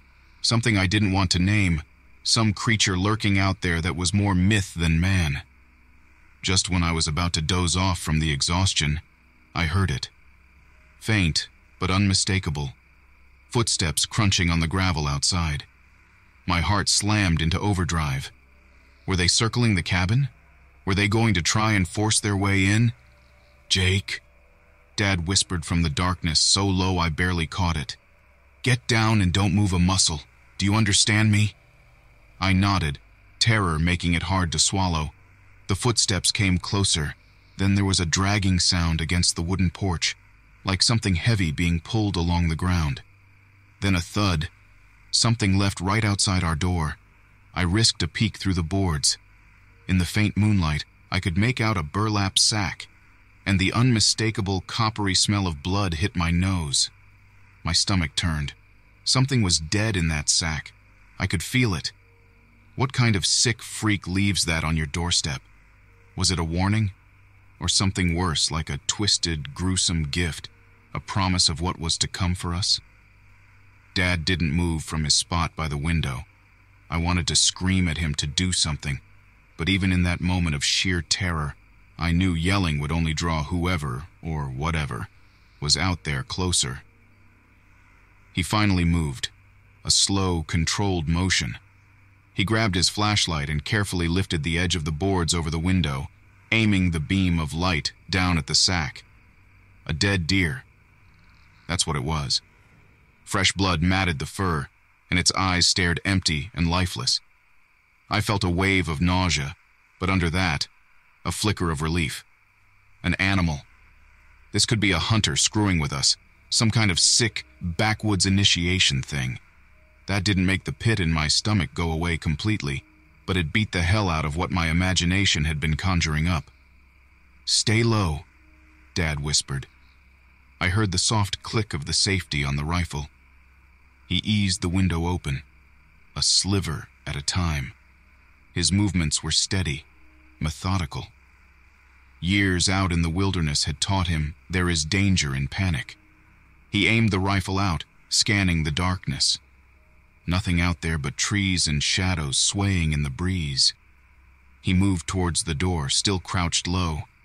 I was right behind him, knife clutched like some pitiful excuse for a weapon. Dad gestured towards the bloody sack. I got the message. Go see what else might be in there. Holding my breath, I edged closer.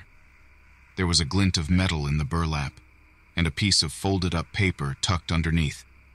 I grabbed the paper, shoved it in my jeans pocket, and retreated back inside, all the while trying not to look at the dead, staring eyes of the deer. Back in the safety of the barricaded cabin, my hands were shaking as I unfolded the paper. Moonlight slanted in just enough for me to read the crudely scrawled words, "You're on my land now." A wave of icy fear washed over me. Not just a random hunter then, someone who thought they owned this piece of the woods. Someone who felt like they had the right to kill anything that crossed their path, animal or human. We were in real danger. Dad came over, took one look at my face, and his grim expression hardened further. I handed him the note. He read it, swore under his breath, and a tense silence fell over us. Suddenly, a horrible thought struck me. The fish. Those trout we caught the first day, still out on the porch in a bucket. Dad swore again. "It was the scent," he muttered. "It's what drew him out here." He knew there were fresh supplies. This guy wasn't just some recluse, he was a predator. It chilled me to the bone. The rest of the night was an agonizing blur of whispered plans and terrified waiting. At first light, we knew we had to try and get out of there.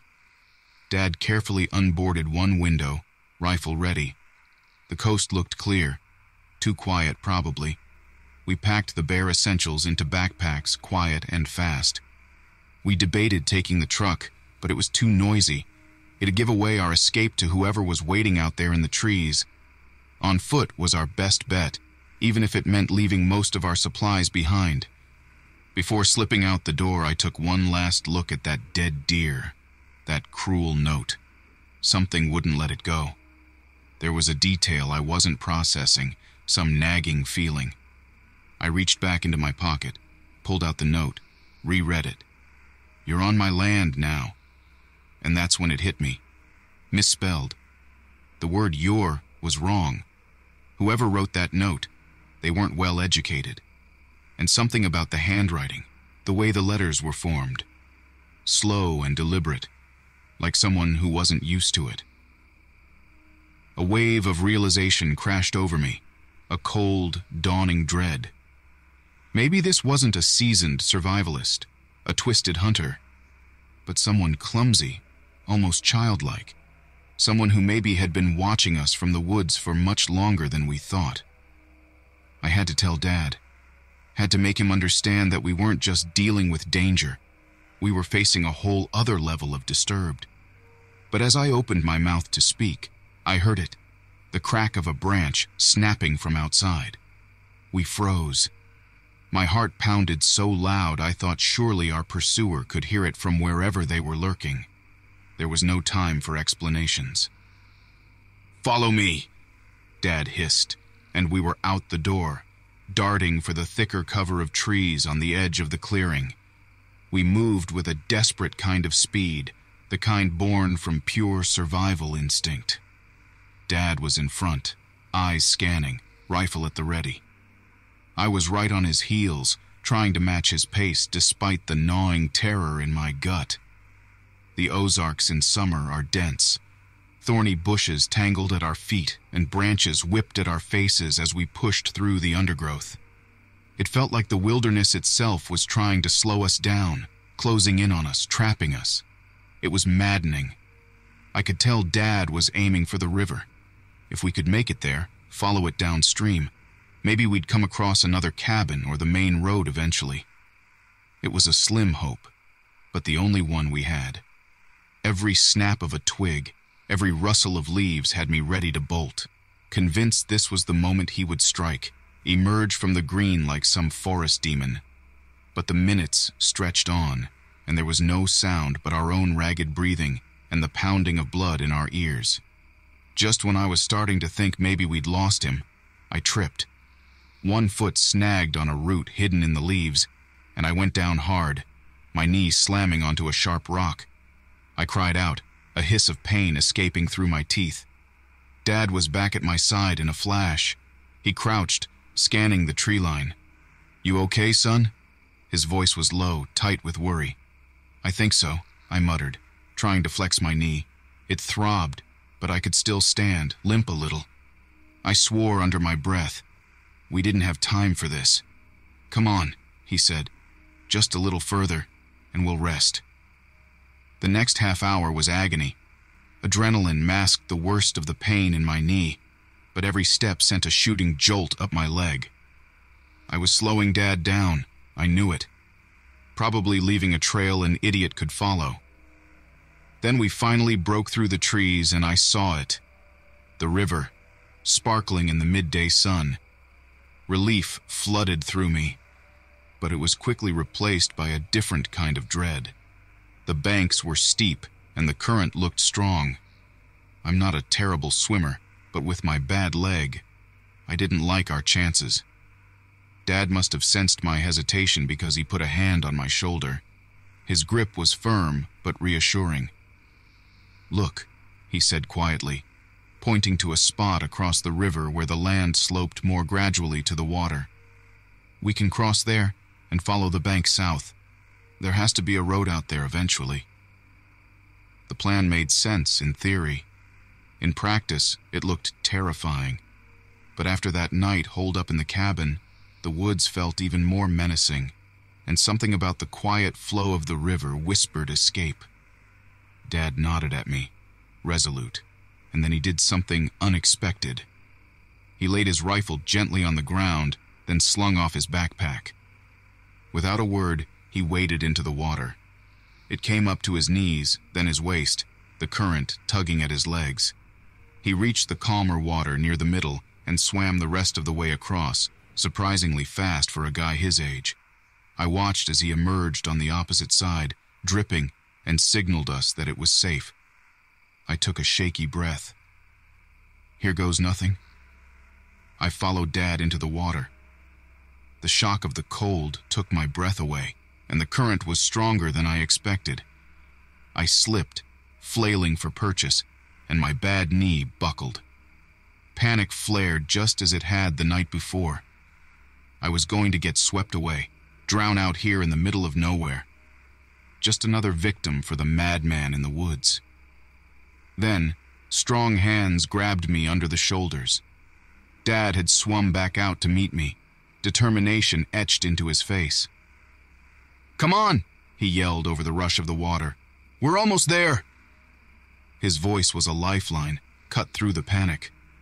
I fought against the river, kicking clumsily, propelling myself forward with a strength I didn't know I had.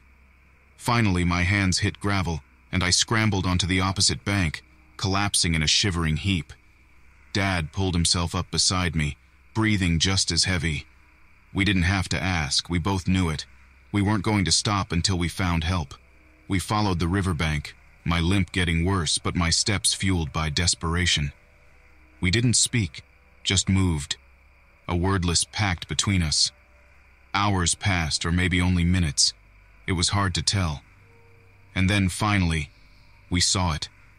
A break in the trees, the glint of metal, a dirt road, and beyond that, a beat-up old truck parked alongside it. Salvation. It seemed too good to be true. Surely the truck belonged to him, our pursuer.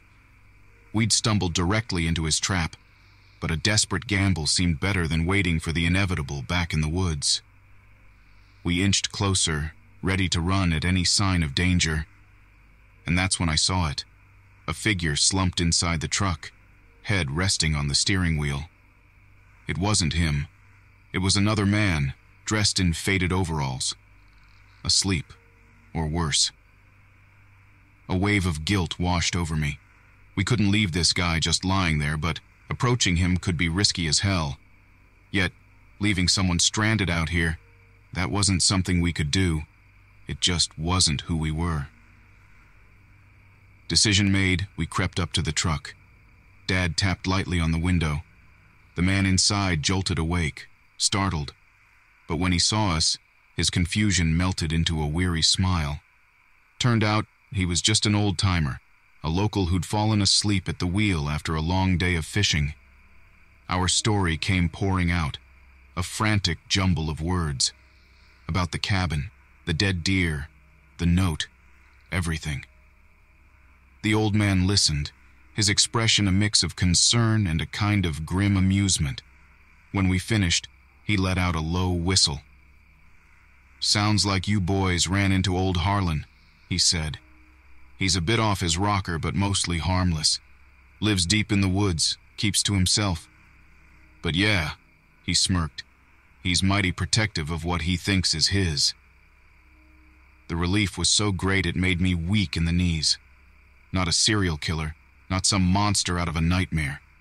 Just a strange old hermit. It was almost anticlimactic. That night, we stayed with the old fisherman in his tiny house on the outskirts of town. As I lay trying to sleep, I thought back to that crude note and the nagging feeling it had stirred in me. I still couldn't shake the sense that something was amiss. The next day, the police checked out the cabin and confirmed the fisherman's story. No trace of anyone else, just our things and the remains of that poor deer. We eventually made it back to the city. Life returned to normal, or as normal as it could get after that. But even now, years later, sometimes I'll be walking down a crowded street and I'll feel it, that prickle of unease on the back of my neck. I'll scan the faces, searching for some sign of him, some hint that maybe I'm not as safe as I tell myself that I am. Because the wilderness can hold all kinds of secrets, the humankind as much as any other. And there are some mysteries, it seems, that stay as wild and untamed as the woods themselves.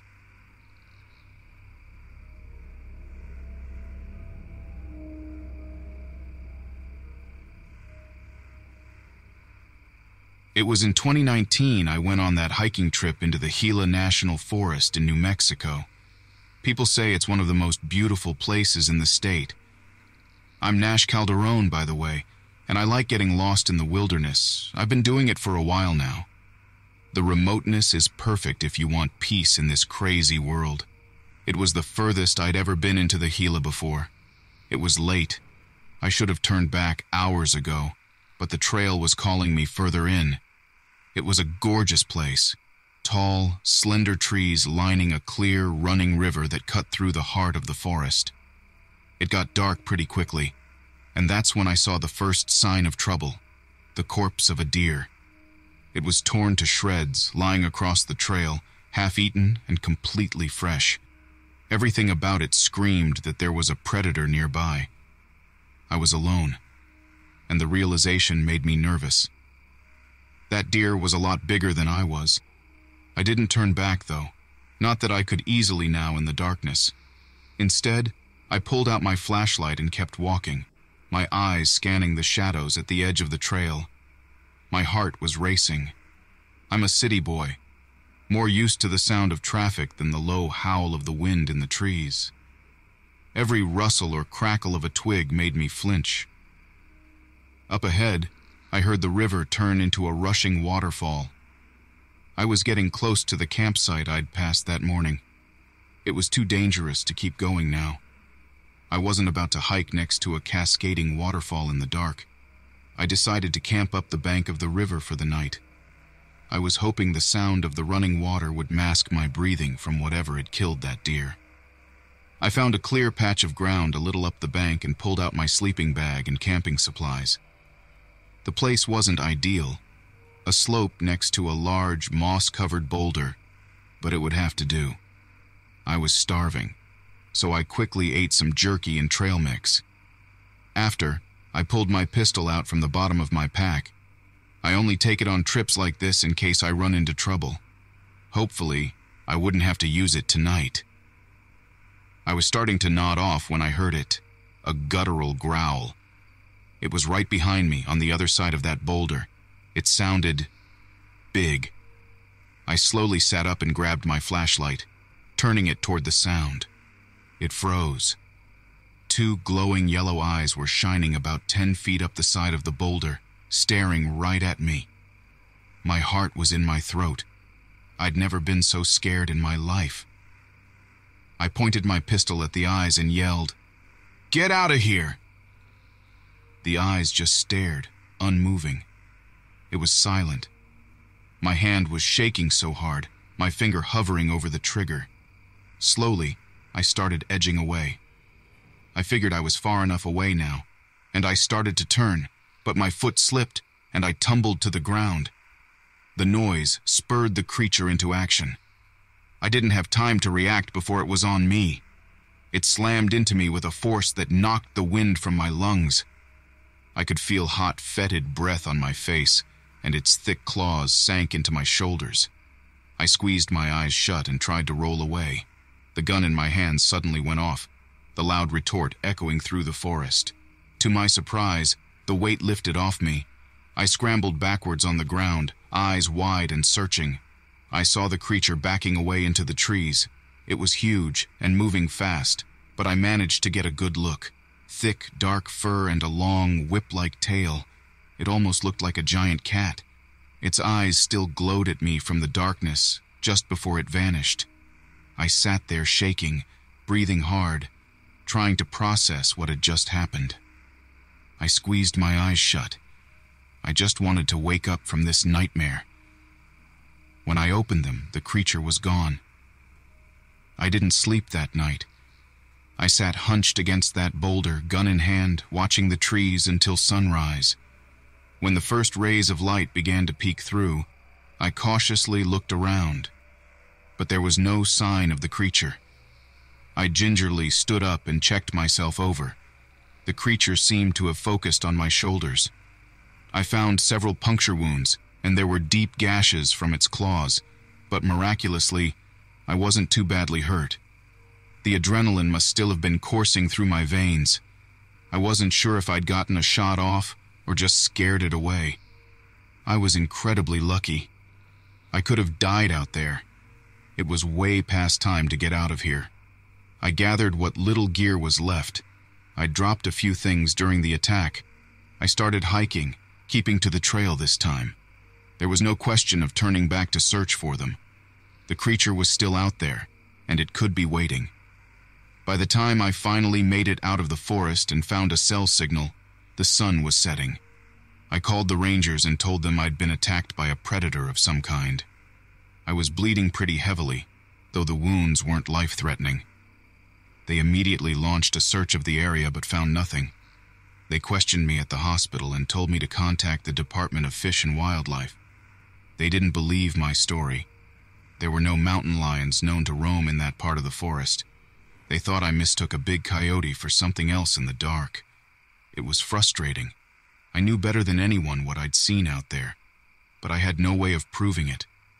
I wasn't going to press the issue. There was nothing I could do, and they might just think I was crazy. I had my life, that was the main thing. I've never told many people about what happened to me. I get funny looks when I tell them what attacked me. They assume I'm just making it up. I have the scars to prove it, though. I haven't taken a solo backpacking trip since the attack. That part of the Gila still haunts my dreams. I'm starting to hike again, close to home, staying on familiar trails and hiking in groups. I know there are things out in the wilderness that we don't understand, things that are better left unknown. Some things are just beyond our comprehension. Still, the woods call to me sometimes, especially on those still, quiet nights, just before dawn.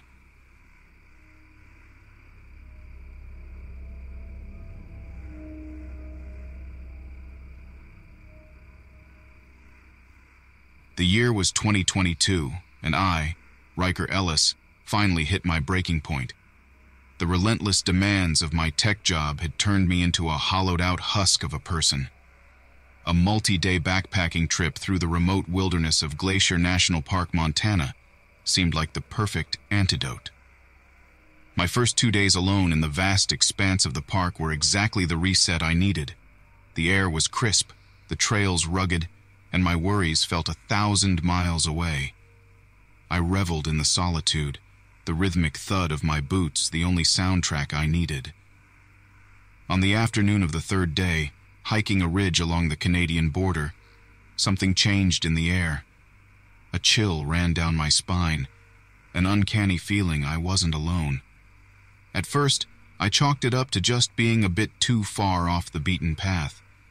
I told myself a curious bear or mountain lion probably had its senses set on me and took extra care to make noise, to announce my presence as I moved down the trail. By nightfall, the unnerving sensation intensified.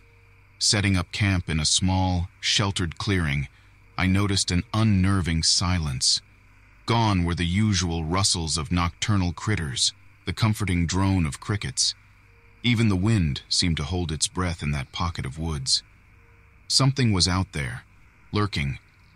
I'd grown up in this part of the country, and I'm no stranger to wilderness and the things that inhabit it. It was more than just animal instinct this time. It was a deep-rooted certainty that eyes were on me. As I lay zipped tight in my tent, every rustle sounded like a footstep. Every snap of a branch sounded like an approaching figure. By morning, I was a bundle of raw nerves. I couldn't shake the feeling I'd been watched all night. During a hasty breakfast, I caught a glimpse of something moving across the tree line. Large, pale, too quick to see properly. My stomach lurched. I needed to get out of there, to make tracks back to civilization. Packing up camp was a frantic blur. My sense of dread escalated with each passing minute. It was foolish, I knew, to turn my back on whatever was out there. But I couldn't linger a second longer in its territory. For the first part of the hike out, nothing seemed amiss. The sun was at my back, and every bird chirping in the trees felt like a sign I was moving in the right direction. But as the morning wore on, the sense of pursuit returned. The prickling at the back of my neck, the rustle that was just a bit too loud, and then I saw movement among the trees, a flash of white that didn't belong. That's when I started to run. Logic left me, replaced by a primal fear that propelled me along the trail. Breathless, legs burning, I glanced over my shoulder just once. A towering figure was bounding through the undergrowth, gaining rapidly. It moved on legs and arms, yet there was something fundamentally wrong with the proportions. Lankier, more twisted than human. Its skin was an unnatural, ghastly white even in the dappled sunlight. The gaping maw that seemed to split its face was too wide, filled with rows of jagged, brownish teeth. It let out a screech that chilled my blood and renewed my desperate flight. The creature was toying with me, I realized with horror. It could have overtaken me within seconds, yet it lingered just behind, its chilling cries echoing through the trees. My salvation came in the form of other hikers. I burst out of the forest, disheveled and panting, right into a group taking a water break on the trail. Their shocked faces mirrored my own terror. "What's wrong? Are you hurt?" a woman asked, her voice laced with concern. I couldn't form coherent words. All I could do was point back towards the trees I had just fled, my chest heaving in ragged sobs. The group exchanged worried glances, and two men, armed with bear spray and hiking poles, cautiously moved toward the tree line. They searched for a few minutes but returned shaking their heads. Whatever I had been running from, it was gone. Trying to describe the creature to my saviors was met with a mix of skepticism and worry. One man, an older fellow with a heavy brow, told me tales of old native legends in those mountains, stories of tall, pale things that were not quite of this world. I filed a report with park rangers. They searched, questioned me, and in the end, chalked it up to PTSD from a stressful job and too much time alone in the wild. In the safety of their office, my experience seemed explainable, perhaps even laughable. But I know what I saw. The memory of that tooth-filled maw haunts me. Sometimes, late at night, I sit bolt upright in bed, convinced I can hear faint inhumans scrabbling at my window. The park rangers told me to take a break from the wilderness, to seek some help. Perhaps they are right. But I'll take my chances in those mountains over whatever waits for me in the city any day.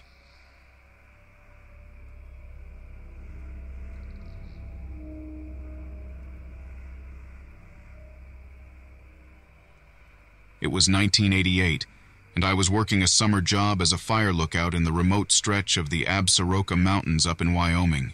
Name's Eli Redhawk. Back then, I was fresh out of high school on the reservation and desperate for some cash and adventure before starting college in the fall. They stuck me in a creaky old tower perched on a mountain peak, watching for smoke and lightning strikes. It wasn't exactly glamorous, but the pay was decent, and the views couldn't be beat. Days up in that tower were long and mostly eventless. I'd pass the time reading paperbacks, scanning the horizon, and wishing I had a girlfriend instead of a stack of old westerns. But one afternoon, around mid-July, things got interesting. I was doing my routine scan when I noticed something odd down below. A big animal, maybe a deer or an elk, had wandered into a meadow, but it was moving strangely. I zoomed in with the binoculars and felt a jolt of unease. This wasn't any animal I recognized. It was massive, easily twice the size of any elk, and its fur was a patchy mess of brown and black, some spots mangy and bare. Its head was long, almost wolfish, but the snout seemed blunt, stubby, and those legs, they were too long, giving it an ungainly, almost spider-like movement. I called it into the ranger station, mostly because I figured this deformed critter needed to be put down. They told me to stay vigilant, that they'd send someone out to investigate. I watched for the rest of the day, that weird beast shuffling around the meadow, but no ranger ever showed.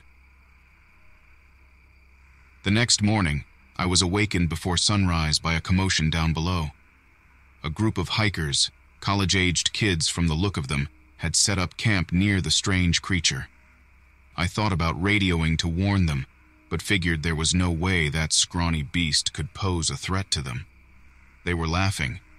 Someone was even playing a guitar. Besides, backup was due to arrive and relieve me in a few hours, and I didn't want to start my day getting reprimanded by the head ranger for some false alarm. About an hour later, I heard screaming. I dropped my coffee mug and fumbled for the binoculars. The campsite was chaos. The animal was there, only now it seemed even bigger, its fur bristling. People were scattering, packs flying into the air. A girl was down on the ground, and the thing was over her. I don't remember much about the next few minutes. It was all a blur of adrenaline and panic. I scrambled down the ladder of the tower and bolted towards the meadow. Yelling was useless. The creature was too far away, and it didn't seem to react to human voices anyway. But damn it, I wasn't going to let those kids get hurt if I could do something. I had my rifle with me, just in case. Usually a warning shot was enough to scare off even the most stubborn bear. I reached the edge of the meadow and stopped short. The sight that greeted me was so horrifying it felt like a nightmare. The girl was still down, but the creature had stopped whatever it was doing to her. It was crouched over the body of one of the boys, a skinny kid with dreadlocks who'd been playing the guitar just an hour before. And the creature, it was tearing into him, its blunt snout ripping into his flesh, blood splattering everywhere. Rage surged through me. I raised my rifle and took unsteady aim. I knew how far a bullet could travel, that the other hikers were within range. But I couldn't think straight. All I wanted was to kill this thing, make it pay. My shot echoed through the mountains. There was a sickening thud, and the creature jolted, raising its head. Dark liquid dripped from its maw, but then it turned towards me, and that's when I saw its eyes. They were human, pale blue, filled with a cold intelligence that made my blood run cold. This wasn't just an animal, deformed or not. This was a monster with a man's eyes, and it was fixing me with a glare that seemed almost calculating. It took a menacing step towards me, and I knew I wouldn't get another shot off in time. I turned and ran. I ran like I'd never run in my life. I could hear the creature's grunting breaths, the pounding of its strangely shaped paws on the earth. Branches whipped at my face, stones tore at the soles of my feet, but I kept running. My lungs burned, but the adrenaline pushed me on. I stumbled, fell, scrambled up again, and tore off into the forest. Behind me, the creature's footsteps faded, but I didn't dare slow down. I stumbled through the undergrowth, my breath rasping in my throat. I had no idea where I was going, just that I couldn't go back, not while that thing was still out there. Finally, exhausted, I collapsed behind a fallen tree trunk. I lay there gasping, my heart pounding. I closed my eyes, then immediately forced them open again. If I fell asleep, I might never wake up. After what felt like an eternity, I regained enough strength to push myself up. My legs shook, but I started walking again, picking a direction at random and stumbling through the dense forest. The sun was dipping below the horizon, plunging the woods into an unsettling twilight. Hours passed, or maybe only minutes, I had no way to tell.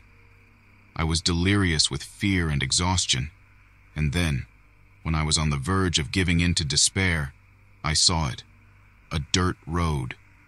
I stumbled out of the woods and collapsed onto the gravel, too weak to stand. But salvation was within reach. All I needed to do was crawl. Maybe it was the adrenaline or pure desperation, but I found the strength to drag myself along the road. My knees and palms burned, but I pushed on. And then, a miracle. I heard the rumble of an engine. Headlights pierced the darkness, and a battered old pickup truck skidded to a halt in front of me. A man with a deeply weathered face leaned out the window. "What in the hell happened to you?"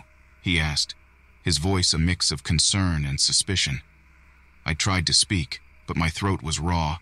I just pointed back towards the woods, my eyes wide with terror. He understood. "Get in," he grunted, hauling me into the passenger seat. The truck lurched forward, and I didn't look back. We didn't speak for the rest of the drive. The man took me to a ranger station, and soon I was surrounded by worried faces. I told them everything, my voice shaking. The creature in the meadow, the kids, the man's eyes. They looked at me like I was crazy, probably assumed I'd fallen off my tower and hit my head. But one old ranger, a grizzled veteran named Hank, listened without judgment. He asked specific questions about the creature's size, its movements, the way it looked at me. And after I'd finished, he said something that chilled me to the bone. "Sounds like you ran into a skinwalker." I'd heard the word before, of course. Old stories on the reservation about shape-shifting witches, creatures that could take animal form. But I always thought they were just tales meant to scare kids. Hank told me about other disappearances in the area. Livestock found torn apart, sightings of unidentifiable creatures. He said there were old stories about these woods, stories from long before the white men came. He believed me. I was hospitalized for a few days while they treated my injuries, then released. I never went back to my tower. I dropped out of college before the fall semester even started and went home to the reservation. For weeks, I couldn't sleep without seeing those pale blue eyes in the darkness. It was my grandfather who finally helped me get a grip on myself. "These things, they feed on fear," he said. "Don't let it have that power over you." He took me to a medicine man, and together they performed a ceremony to protect me, to drive out the lingering shadow that clung to my spirit. Years have passed. I have a wife, kids, a good job as a mechanic. Most days, I don't think about what happened up in those mountains.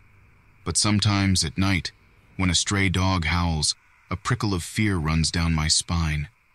I think about the hikers I couldn't save, and I wonder if that creature is still out there, lurking in the wild places. They say time heals all wounds. They're wrong. Some scars run deep, and sometimes the monsters in the old stories, well, maybe they're more real than we'd like to believe. And somewhere deep in the wilderness, I think a monster with human eyes remembers me too.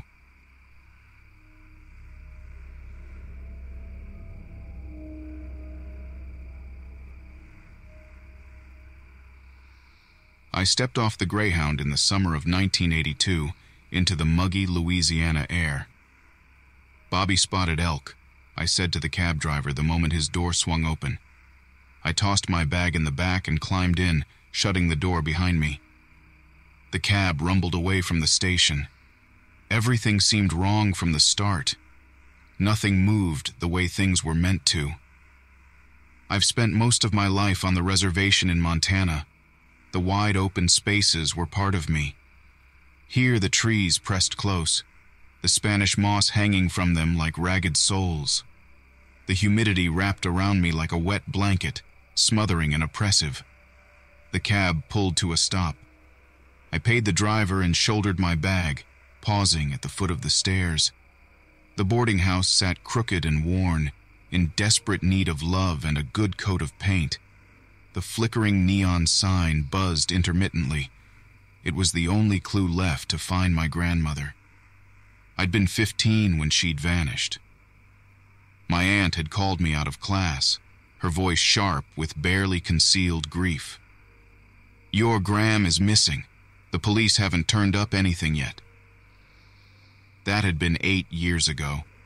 I stepped across the threadbare rug in the entry. The bell above the door jangled discordantly. Mrs. Duval sat behind the counter, engrossed in a dog-eared romance novel. She glanced up, surprise flashing across her face. "Bobby spotted elk? Your aunt called, said to expect you. Room 7's free." She pushed a tarnished brass key across the counter toward me. I felt a flare of resentment. My aunt couldn't even be bothered to come herself. The stairs creaked ominously beneath my feet. I found room 7, the paint peeling on the door. I let myself in. Musty air hung heavy in the cramped space. Faded curtains shrouded a single window overlooking the alley below. I dumped my bag on the sagging mattress and headed out to find something to eat. The streets were quiet, the heat pushing people indoors. A lone hound dog lay sprawled in a patch of shade on a porch, tongue lolling as it watched me pass. I turned down a side street and found a diner with a faded chipped sign declaring the establishment Millie's. The air conditioner blasting frigid air was a welcome surprise after the sweltering heat. I slipped into a booth at the back of the diner, grateful for the empty space. A harried-looking waitress bounced over, pencil poised. "Hun, what can I get you?" "Coffee, black," I said, glancing at the menu out of habit. I already knew I wouldn't be eating, the greasy diner smell churning my stomach. The coffee was watery and bitter, not that it mattered. All this was a means to an end. My grandmother had left in the middle of the night, her jewelry and most of her money left behind, but she'd taken the deed to the house. It was the house my parents had died in, leaving me and my Gram to hold the crumbling pieces of our family together. The old house wasn't much, a ramshackle thing a little too close to the swamp, but Gram had refused to sell. Stubborn old woman. When I turned 18, I left, joining the army to put space between me and the ache that always lingered below the surface. Now, my 3-year hitch was up, and a letter had arrived a week before I was discharged, a lawyer down here handling my grandmother's estate. She must be dead. I didn't kid myself for a moment that she'd walked out and found a new life somewhere. At 65, with barely a pot to piss in, there weren't a lot of options. The waitress returned and plunked a chipped, faded blue mug in front of me, refilling my cup. I took a sip, gritting my teeth against the scalding liquid. "Not from around here, are you?" the waitress asked, leaning against the table, a strand of blonde hair escaping from her hairnet. I took a breath, forcing something akin to a smile. I'd have to get used to the small talk if I was sticking around. "No, Montana." Her eyes lit up. That's wild Indian territory, right? Right, I said flatly, and took another sip, hoping she'd get the hint and leave me alone. No such luck. What's it like? You ever had one of those vision quests? I blinked, thrown by the unexpected question. No. I had to get out of here before I gave into the urge to dump hot coffee over her bigoted head. Look, I need to be going. I slapped a 5 on the table and stood up. As I hit the street again, a pricking unease settled between my shoulder blades. People lingered in the doorways, their gazes a little too keen, a little too sharp as I passed. The boarding house loomed ahead of me. Something felt wrong, but I couldn't put my finger on it. It was like everyone waiting for something to happen. I trudged up the stairs to my room, kicking off my boots and staring at the lumpy mattress. The urge to go back downstairs and demand my aunt's number from Mrs. Duval was strong. I needed to talk to someone who knew more about what was going on than I did. A sharp knock at the door interrupted my thoughts. I opened it to find a young cop, his face barely out of boyhood. Mr. Spotted Elk? Yeah. He shifted his weight nervously. They found a body. Fits your grandmother's description. I need you to come down to the station for an ID. His voice squeaked on the last word. My breath caught in my throat, a cold fist closing in my chest. Finally, after all these years, some closure, an end to wondering. I grabbed my boots and followed him out. The police station buzzed with small-town energy, the sense of something important happening. A grizzled officer ushered me down a narrow hallway and into a cramped, windowless room. She slid across a blurry Polaroid. My grandmother's face stared back at me. It wasn't right. It was her, but not. Her face was etched with fear, her eyes wide with terror. And there, on her throat, 4 deep, ragged punctures. My stomach clenched. What the hell had happened to her?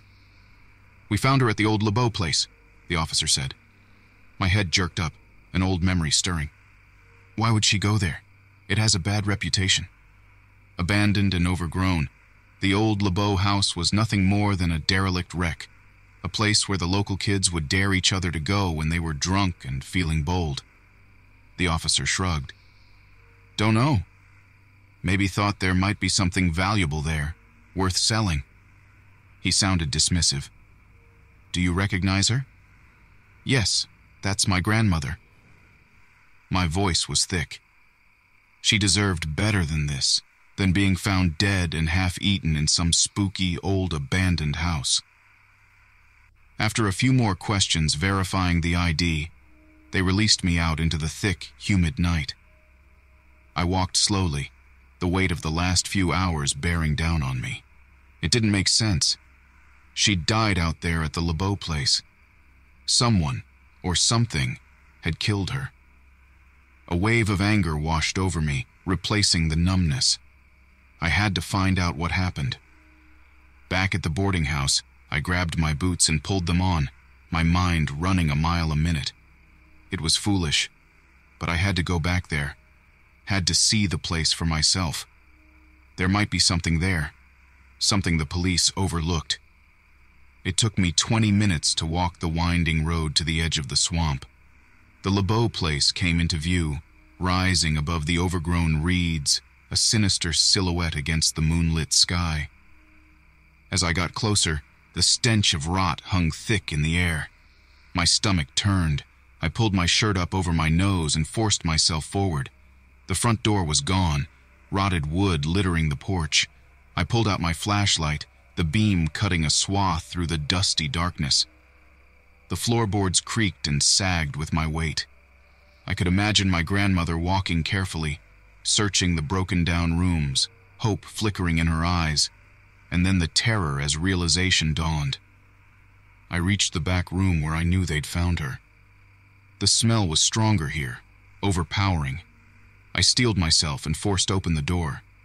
The beam of light cut through the gloom, landing on a pile of rags in the corner.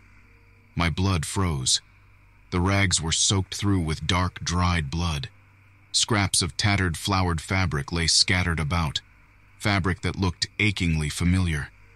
I didn't want to approach, didn't want to confirm what I already knew in my bones, but I forced myself to walk closer.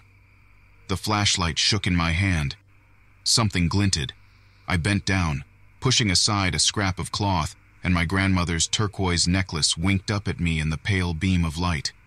It was broken in two, the other half nowhere in sight. My mind raced. My grandmother's jewelry was proof enough she'd been here, had met her end here. But what could have left marks like that? A wild animal? But even a bear or wolf couldn't leave wounds this precise, this intentional. A sense of wrongness settled over me. There was something more going on here. I had to get out of there, go back to town. But first, I took photos. The room, the pile of blood-soaked fabric, my grandmother's necklace. I needed evidence, even if it was thin. Then, forcing back the nausea, I turned and walked quickly, purposefully through the shattered house back to the road. The moon hung low, the air buzzing with crickets. When I reached the boarding house, I stumbled into my room, locking it behind me. I paced, my thoughts circling. The local lore flooded back to me, tales we'd told as kids around the reservation campfire to scare each other. Stories of shadowy figures haunting the swamps, creatures of legend. My pragmatic mind had dismissed them, of course, but now, doubt seeped in. If the LeBeau house truly was haunted, as the rumors claimed, then perhaps there was more to my grandmother's death than just an animal attack. But those kinds of things didn't actually exist, did they? The logical part of me rebelled against the very notion, but the raw fear in her eyes in that photo wouldn't leave me. The punctures on her throat, perfectly spaced. Those weren't the work of any creature I knew. Exhaustion pulled me under like a riptide. I collapsed on the bed, still dressed. The next morning, the sun streamed through the worn curtains. My head throbbed, and a knot of fear sat in my chest. I had slept fitfully, dreams of clawing hands and gleaming eyes chasing me through the swamp. I splashed cold water on my face, forcing myself to focus. I had to talk to someone who might know more about the local folklore. Maybe there was another explanation, something I hadn't considered. On my way out, Mrs. Duval stopped me, concern creasing her worn face. "You ain't slept a wink, child. I heard you up most of the night." "It's nothing." I pushed past her. If she knew what I was poking into, she'd shut up faster than a clam. The diner was my best bet. Busybodies thrived in a place like Millie's. The waitress from yesterday, Jenny, perked up when she saw me. "Back for more, huh?" She slid into the booth across from me. "Just coffee. Got an early start," I lied. "What brings you back down to these parts?" she asked, refilling my cup. "My grandmother. I came down for her things." Maybe I could steer the conversation in the right direction. Jenny's smile faltered. "That's awful what happened." "You knew her?" I asked, trying to sound casual. "Sure. She came in here from time to time," Jenny said, twisting a strand of hair around her finger. "Sweet older lady. Folks say that old LeBeau place is cursed." Her gaze flicked to the window, a shadow crossing her face. "Bingo." "Cursed how?" I prompted. She lowered her voice, looking around like she was afraid of being overheard. "They say there's something living in that swamp. Something not right." "Not right?" Fear prickled down my spine. "Well, tell you the truth, no one really knows. Stories get passed down, get mixed up and overblown with the years. Some folks say there's a monster, some kind of creature out there." I felt my heart thudding. It was crazy, and yet it lined up with the photo, the wounds. "What kind of creature?" I asked, my voice barely above a whisper. She shrugged, her discomfort clear. "I don't rightly know. Ain't something you see clear as day, if you get my meaning." Of course. It was just stories, legends spun on long, swampy nights. I had to get a grip. "Thanks," I said, downing the last of the bitter coffee and leaving a few crumpled bills on the table. It was time to do some research. If there was even a shred of truth to the old stories, I needed to find out what I was up against. My grandmother's life depended on it. No, it was too late for her. But I'd be damned if I let whatever did this get away with it. Vengeance burned in me. The old town library smelled of dust and old paper. I settled into a back corner and began searching through the local history archives. There were stories, plenty of them, tales of strange disappearances, livestock found mutilated, sightings of a shadowy figure. It was all vague, fragmented, but the thread connecting it all was the swamp beyond the LeBeau place. One account, tucked away in a crumbling book of Bayou folklore, made my blood run cold. It described a creature, hunched and feral, the rougarou they called it. A shapeshifter, half man, half beast, with razor-sharp teeth. Stories of something like this stretched back for over a century, always circling the edges of the swamp. I knew, bone deep, that this was what I was dealing with. My pragmatic mind still fought against it, but fear battled back with images of my grandmother's terror-filled eyes and the brutal puncture marks in her photo. There was nothing else it could be. It was late afternoon when I emerged from the library, a plan taking shape in my mind. The sun would set soon, and with night would come the creature. I went back to the boarding house and dug into my duffel bag. Beneath my spare clothes lay my old hunting rifle, rarely used except for target practice back on the reservation. I checked the action, loaded it with silver bullets. Werewolves were the stuff of horror movies, but silver hurt most things that didn't belong in this world. Night settled in. Instead of my room, I went to the roof of the boarding house. From there, I had a clear view of the road twisting out to the swamp. I sat, rifle across my lap, and waited. Hours slipped by, the silence broken only by the rustle of leaves and distant croak of frogs. Doubt gnawed at me. Was I chasing shadows, fueled by grief and half-remembered stories? Then, a noise. A snap of a twig far below. I tensed, every nerve on high alert. A shadow moved at the edge of the road. My heart slammed in my chest. It shambled into the weak moonlight, a hunched figure with glowing yellow eyes. It paused, sniffing the air, and then turned its head to look straight at me. That was my chance. I raised the rifle, steadied my aim, and fired. 3 shots rang through the night. There was a guttural howl, the sound of something large crashing through the underbrush. I waited, barely breathing. Had I hit it? Wounded it? There was no sign of the creature. I sat for a long time until the first fingers of dawn reached across the sky. If I'd wounded it, it'd retreat back to the depths of the swamp, at least for a while. And even if I hadn't, the noise would scare it away from town. It had cost my grandmother her life, but at least I'd prevented any more deaths. For now. I walked back to my room, body heavy, dawn washing the sky in shades of pale pink. The logical part of me wanted to laugh at myself, chalk this up to sleeplessness and old superstitions. But I knew that wasn't possible anymore. The world was a bit bigger, a bit wilder than I'd ever believed. And there were things lurking in that wildness, things I wouldn't forget.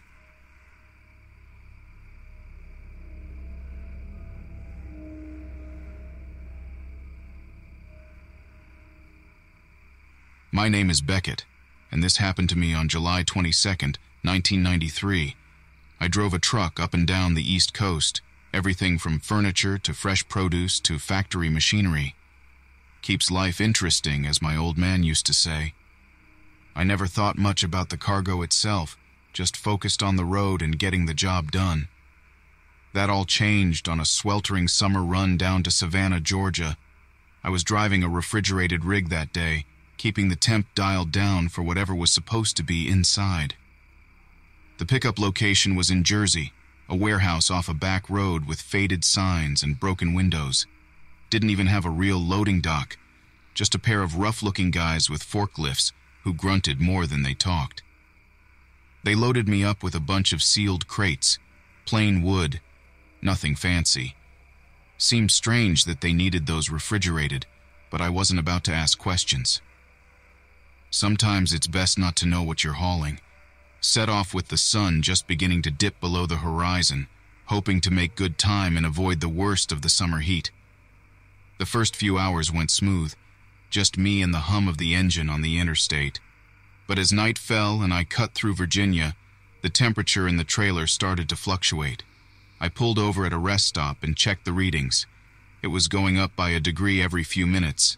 Nothing drastic, but definitely wrong. Figured it must be a malfunction in the refrigeration unit.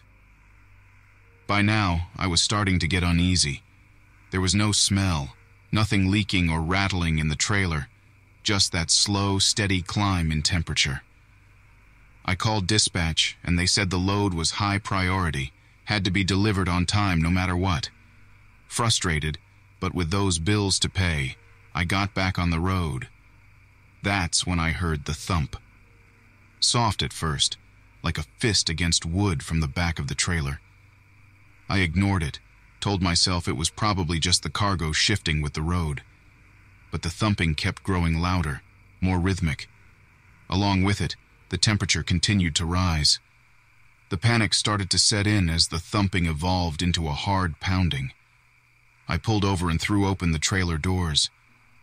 Bathed in the red glow of the taillights, the crates were stacked as I left them. But something beneath the wood seemed to be twitching, straining against the sides. That was when I really lost it. Slammed the doors shut, leaped back into the driver's seat and floored the gas pedal. Sped down the highway, the pounding now a relentless drumming against my sanity, the trailer swaying dangerously from the erratic driving. I saw a sign for a state way station, a last flicker of hope in that desperate moment. Swerved in and barreled towards the brightly lit inspection building. The guard stared in shock as I plowed past the scale and screeched to a halt. I flung myself out of the truck yelling about the cargo, but they just looked at me like I was some kind of escaped lunatic. Before things could escalate, one of the guards tilted his head. He must have been listening intently because he swore, then shouted at his buddies to open the trailer. They came at it with crowbars and bolt cutters, their faces grim. I still struggle to describe what I saw in those crates. Forms. Human forms, or what used to be. Each crate held several people, maybe a dozen total. They were naked, hairless, emaciated to the point their skin sagged against jutting bones. But they were alive, their sunken eyes opening, their hands feebly reaching out towards the light. Chaos erupted. Emergency vehicles swarmed in. Men in biohazard suits moved among the crates. They swarmed over my truck, questioning me, taking swabs, and confiscating my driving logs. Someone shoved a blanket around my shoulders, which probably should have been comforting, but only felt cold and alien against my shaking body. I never learned what those creatures in the back of my rig were. Some kind of government experiment gone wrong. A sicko's twisted collection. I tried not to dwell on the possibilities. It didn't matter, because after that night, I quit my job, sold my truck, and moved as far away from any interstate as I could get. Now, I live in a cabin on the edge of a national forest in Montana. The quiet suits me most days, but some nights, when the wind whistles through the trees in just the right way, I close my eyes and hear that pounding again. Each thud carries the weight of unseen horrors. It's a soundtrack that'll haunt me to my grave, I suspect. Sometimes, in those restless hours, I wonder if I did the right thing running, or if facing whatever was in those crates might have been better than carrying the guilt. I'll never know for sure, but one thing is certain. There are stretches of highway I'll never drive again. That steady rise in temperature I'd always taken for granted now fills me with a bone-deep terror, a coldness in my soul that no amount of sunlight can ever thaw.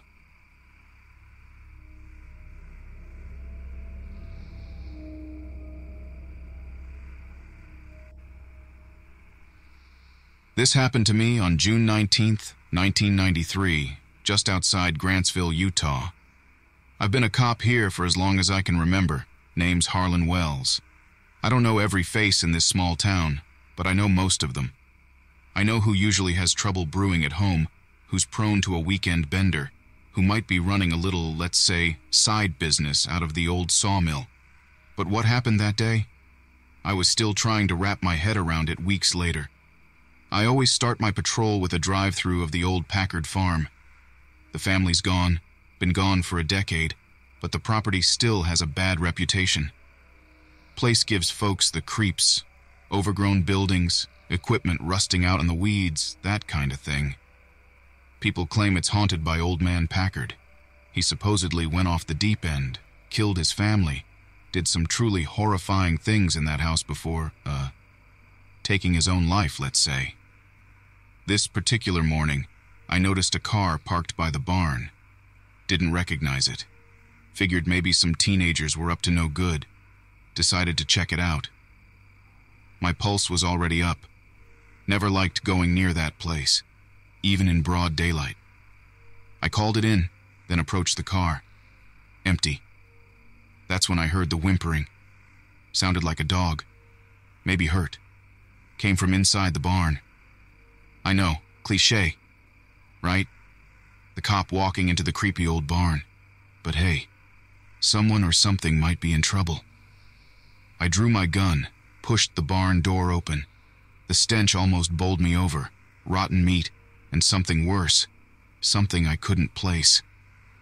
I called out, "Police! Anyone there?" No answer. Just the whimpering again, getting louder. It was dark inside. My eyes took a minute to adjust to the dim light filtering through the dusty windows. What I saw, it was a dog carcass, half-eaten, swarming with flies. My stomach churned. That wasn't all. There were chains bolted to the walls, smeared with blood, and in the furthest corner, crouched in the shadows, a man, wild-haired, with these sunken, desperate eyes. He was naked, covered in filth, thin as a rail. "Hey, it's okay. I'm here to help," I said, trying to keep my voice calm. The whimpering stopped. My skin crawled. Something was deeply wrong here. The man didn't move, didn't speak, just stared at me like some trapped animal. I moved a step closer, holding my hands out to show I wasn't a threat. "Sir, can you tell me your name?" Finally, he rasped something out. It was a name I knew. Kevin Tolland. He went missing 2 years ago. Everyone presumed him dead. But here he was, alive, somehow, looking like a ghost. "Kevin? Kevin, it's Harlan. Harlan Wells. We've been looking for you, son." I kept talking, trying to soothe him, get him to come towards me. Now, this is where things get fuzzy. It all happened so damn fast. From the corner of my eye, I saw something move in the rafters, a shape, darker than the shadows.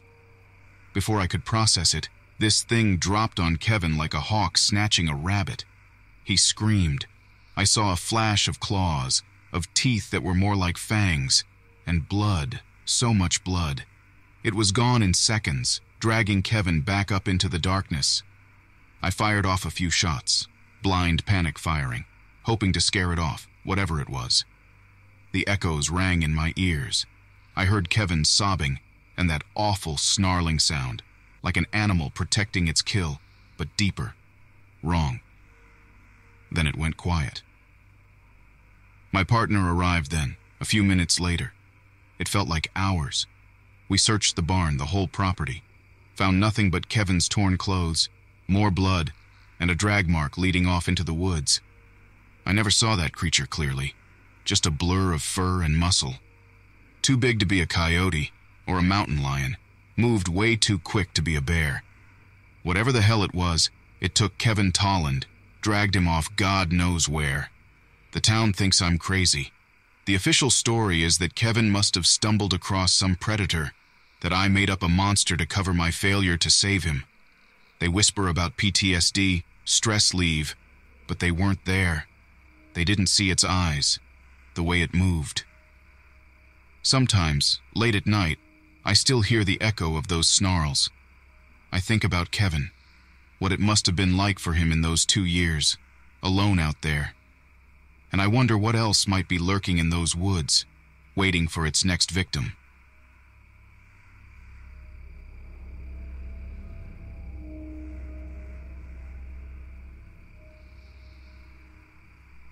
This happened to me on February 27, 1999. I still remember it like it was yesterday. You won't believe me. Even I have my doubts sometimes, but I know what I saw. My name is Deputy Sheriff Garrett Lyle, and I worked for the Sheriff's Department in Jasper County, Texas. Not much goes on around there, that's for sure. Jasper isn't the kind of place where you find trouble. Trouble finds you. It was a warm evening, that much I remember. I was on the late patrol driving an old, beat-up Crown Victoria. I made the usual turn onto Farm to Market Road 252, heading toward the Angelina National Forest on the lookout for anything out of the ordinary. The occasional deer, a drunk driver, that was about the extent of it. I'd been feeling antsy the entire shift. It was like a sixth sense, you know? A premonition. The woods always felt eerie at night. I'd heard local rumors about strange lights, odd noises, the kind of stuff folks love to spin yarns about. Usually, I chalked it up to superstitious nonsense. This time was different. At around 11 p.m., I got a garbled dispatch call. It was Bertha, our sweet old dispatcher. She could barely choke the words out. Something about a disturbance up on County Road 777, a sighting, but she couldn't get any specifics. All she said was, "Deputy Lyle, you've got to get out there, right now." The minute she mentioned CR 777, my heart started pounding. That road is a long, lonely stretch heading straight into the heart of Davy Crockett National Forest. People rarely take that route, especially not this late in the evening. This was bad, I could feel it. I flipped on the siren and floored it through those winding dirt roads, praying no critters darted out. After what felt like hours, I saw flickering lights ahead. As I got closer, I realized there was an old pickup truck pulled over to the side of the road. Hazard lights were on, and the driver's door stood wide open. My blood ran cold. This was the disturbance. I put the car in park and hopped out, my flashlight in one hand and my pistol in the other. I could see the interior of the truck was empty. There were a couple of crushed beer cans, fishing gear. Nothing too strange. I slowly circled the truck, my nerves on edge, and that's when I saw it. There were enormous bloody gashes in the side panels, like something gigantic had ripped into the metal. Huge claw marks, that's what it looked like. Then I found them. Footprints. They weren't human, no way. They were massive, at least 2 feet long, and they led off into the thicket. My skin prickled with goosebumps. Suddenly, I heard a crash, then a low, guttural growl. It made the hair on the back of my neck stand up. I cautiously edged toward the tree line and flicked on my flashlight. At first, all I saw was dense underbrush. Then I spotted a pair of eyes like huge embers glowing in the darkness. I'd never seen anything like it. They just stared at me, unblinking. The creature, whatever it was, started lumbering towards me. It was at least 7 feet tall, massive and powerful. Its shoulders were broad, covered in thick, dark fur. It walked on 2 legs, but its arms were longer than a human's and dragged near the ground. I caught a glimpse of its face, snarling, with razor-sharp teeth. The whole scene was like something out of a nightmare. I was paralyzed with fear for just a moment. Then, I remembered my training and snapped out of it. I fumbled for my radio, my hand shaking. "Dispatch, this is Deputy Lyle. I need urgent backup on CR 777. Unknown subject." But before I could finish, I heard a rustling in the bushes behind me. Another one. There were 2 of these creatures, closing in from all sides. I didn't hesitate. I fired 3 warning shots into the air. The sound echoed through the forest, followed by an eerie silence. I called out to them, "Sheriff's Department, put your hands up and come out slowly." No response. I inched backward, trying to keep both creatures in my sights. Adrenaline coursed through my veins. I was outnumbered and outmatched. I took a deep breath, trying to steady my hand. I knew if I didn't take charge of the situation, things could get real ugly, real quick. I raised my pistol, aiming it at the creature closest to me. I said, "Put your hands up! Freeze!" I yelled, my voice sounding braver than I felt. The creature hesitated, a guttural snarl rumbling deep in its throat. Then it lunged straight at me. I fired a shot. The bullet struck it in the shoulder, making it stagger. But it kept coming, seemingly unfazed. Panic surged through me. I realized there was no stopping this thing. I squeezed off another shot, desperate to protect myself. In between the flashes from my gun, I could see its massive form hurtling through the darkness, its eyes blazing with fury. I turned and sprinted toward the patrol car. I fumbled for the keys, my fingers trembling like leaves in a windstorm. I heard thundering footsteps close behind me, a hot, foul breath on the back of my neck. I threw myself into the driver's seat, slammed the door shut, and hit the gas.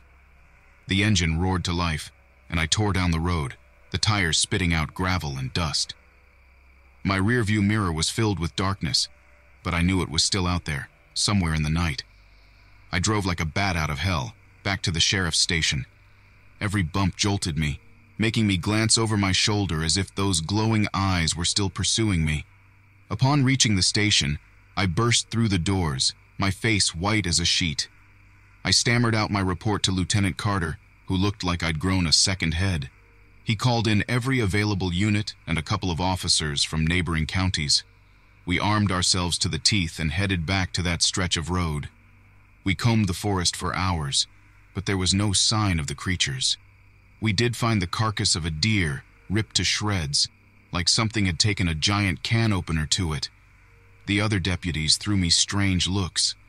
I knew they thought I had lost my mind, but I swear on my mother's grave, I saw those creatures, clearer than day. Word about the incident spread through the town like wildfire.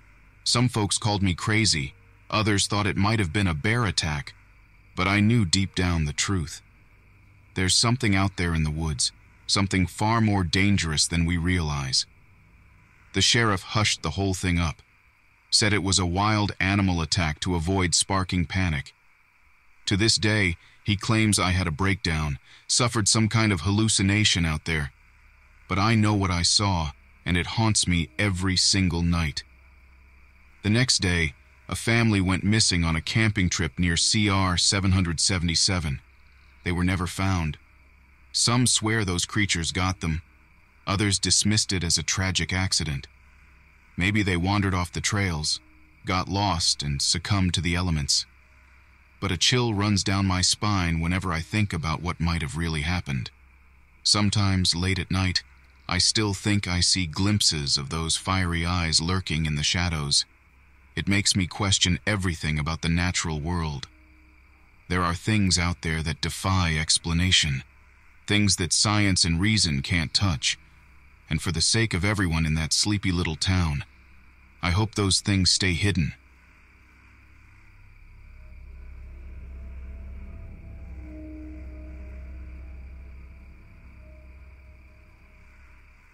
Back in the late 1980s, my buddy Tanner decided we needed a guys-only trip. A little break from wives, kids, the same old routine. You know how it goes. I'm Jay, by the way, and when Tanner suggests an RV adventure, I'm always in. We decide on the Pacific Northwest, somewhere we haven't been before. Someplace with tall trees and plenty of fishing spots, that's the key. We end up somewhere deep in the Olympic National Forest in Washington. It's the kind of place where, yeah, okay, there might be a Bigfoot lurking, but you laugh about it because realistically that's just silly, right? The first day is pure heaven. We find this idyllic little spot practically on the banks of a river, surrounded by giant pines and ferns like something out of Jurassic Park. It gets dark, and Tanner starts messing around with lighting a campfire like some kind of caveman. I'm telling him to just fire up the propane grill, but he always has to do things the long and complicated way. Then, just when I think those burgers are never going to be on a bun, we hear a noise. At first, it sounds like a deer or something big foraging near the trees. Whatever it is, it's too close for comfort. Easy now. Probably just some elk, I whisper, mainly to myself because Tanner looks about ready to bolt back to the RV. The rustling gets louder, closer. Tanner fumbles with his pocket knife like that's gonna do anything. Then there's a crack, like a branch snapping under something heavy. Silence falls over us, broken only by the low hum of crickets. I can feel my heart trying to punch its way through my ribs. Suddenly, a figure steps out of the shadows. A man, tall and broad-shouldered, with clothes that seem a couple of sizes too small. He's got raggedy, unkempt hair hanging over a dark, scruffy beard. "Evening, fellas," he says in a rough voice. It's hard to make out his features in the dim light, but something about him sets my teeth on edge. There's a glint in his eyes, a look of hunger. Animal-like, but I dismiss it. What do you want?" I stammer out, sounding a lot less confident than I hoped. He doesn't answer, just stands there, sizing us up. He shifts slightly from foot to foot, hands clenching and unclenching at his sides. "You lost or something?" Tanner tries to keep his voice casual. He's better at this brave act than I am. Still that silence, like the man's calculating. I inch back towards the RV, but then Tanner pulls a classic idiot move. "Got any food you want to share?" He chuckles nervously like he's offering a beer to an old buddy. The man lunges, faster than either of us expected. He knocks Tanner flat to the ground, snarling something incoherent. I grab a burning stick from the fire pit, shoving it directly into the guy's face. He howls and stumbles back, clutching at his scorched skin. That's my cue. Bolt.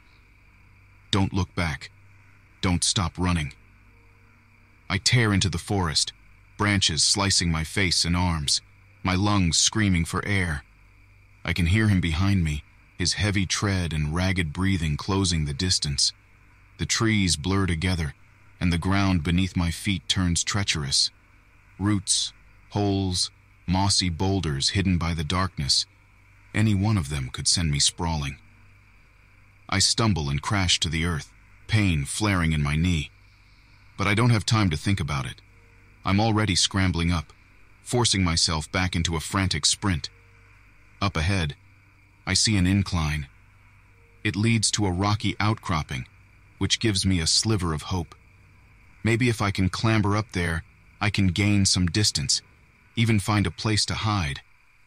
My lungs burn, my legs feel like jelly, but I make it up to the rocks. I turn and look back and see him emerge from the tree line, silhouetted against the faint moonlight. He's limping, one side of his face blackened, but he's still coming. I scramble blindly across the rocks, looking for any crack or crevice to squeeze myself into. He'll outmuscle me. I at least need a chance to disappear. Then I see it, a narrow fissure in the rock, just about wide enough. I take a running leap and fling myself towards the opening. I snag my arm on a jagged edge, tearing a bloody gash. I hear him grunting in frustration, starting to clamber over the boulders.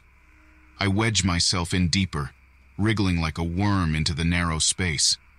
Rocks scrape against my back, but I barely feel it. Pure adrenaline kicks in.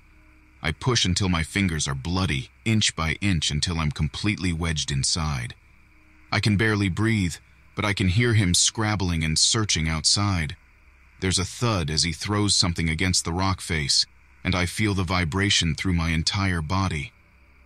I stay there, crammed against cold rock, gasping shallow breaths for what feels like an eternity. After a while, the noises outside fade. First, just his grunts of frustration, then the cracking of branches under his footsteps, and finally, Silence. My body aches, my skin's clammy with cold sweat, but I don't dare move. Time blurs together. Every second crawls by in agonizing slow motion. Maybe he's given up. Or maybe he's gone for help to get others of his kind, whatever the hell he is. That thought sends a fresh wave of panic through me. I have to get out. I inch back towards the narrow crevice entrance, my body protesting with every movement. It feels like the rocks themselves are trying to hold me in. Outside, the first hints of pre-dawn light turn the sky a pale gray. Gotta move now. I risk a glance out. Nothing. I manage to wedge myself out, scrambling down from the rocks. I limp, trying to force my stiff muscles into submission, my arm throbbing where it got gashed. Gotta get to the RV. Gotta get a weapon. Get out of these damn woods. Every sound in the hushed forest sends my heart pounding against my ribs. A twig snaps and I freeze, but it's just a squirrel or something. I have to keep my head. Then a voice, raspy and low. "Thought you could hide from me, boy?" I spin around and there he is. The man. He leans against a tree, looking only slightly disheveled, a cruel grin plastered on that dirty face. He can't be for real. "I thought I took care of you back there," I say, trying to keep my voice steady. It comes out as a shaky whisper. He chuckles, a dark, grating sound. "That little campfire trick? That all you got? You gotta try harder than that." I glance around desperately. No way I can outrun him again, not with this leg. My eyes land on a thick branch on the ground. I stumble forward, snatch it up, clutching it like some prehistoric weapon. He starts towards me, a lazy sway in his walk, like a predator playing with its prey. I swing the branch, mostly a blind act of defiance. It connects with his side with a dull thump, and he recoils slightly. "Feisty little thing, aren't you?" He's not even mad, almost amused. The branch snaps in my hands, the force of the impact sending a jolt of pain through my shoulder. Useless. I toss the broken pieces aside and stand there panting, waiting for the inevitable. "Why are you doing this?" My voice comes out cracked and pathetic. He tilts his head, studying me with those unsettling dark eyes. "You got something I want," he says, then lunges forward in that terrifying, impossible burst of speed. I instinctively jump back, but he still grabs hold of my shirt, ripping it open. His hand clamps around something on my neck, the chain with my dad's wedding ring. He tugs, and it snaps. I clutch at it, but it's too late. He holds it up like a trophy, peering at it. "This is it," he mutters, a glint in his eyes, and then he slips it into his raggedy jeans pocket. He lets go of me. I stumble back, but he doesn't make a move to follow. "Now get out of my woods," he growls. And I do. I run, limping, scrambling, tears blurring my vision. I don't stop until I burst out of the forest and see the RV gleaming in the dawn light. Inside, I frantically search the cabinets until I find the first aid kit. I bandage up my cuts as best I can, but my hands won't stop shaking. I look around for Tanner, but he's gone. Absolutely gone. Somehow, I get the RV started, my hands fumbling on the wheel. I drive, not even sure where I'm going. Just away. Finally, I stop on the side of the highway and just collapse into the driver's seat. In the days and weeks that follow, I become a ghost of myself. Police reports, interviews, a missing persons case for Tanner. The cops are baffled. I'm baffled. It sounds crazy, even in my own head. But I saw what I saw. The way that man moved. Those vacant eyes. The way he shrugged off the fire. None of that makes sense. They find no trace of Tanner. No sign of the guy. It's like they both blinked out of existence. Sometimes I think maybe I did too. Maybe this whole thing never happened. Some kind of breakdown out there in the middle of nowhere. But then I touch the bandage on my arm, and I see the ringless chain around my neck, and I know it was real. Something out there in those woods is real, and it's something I'll never understand.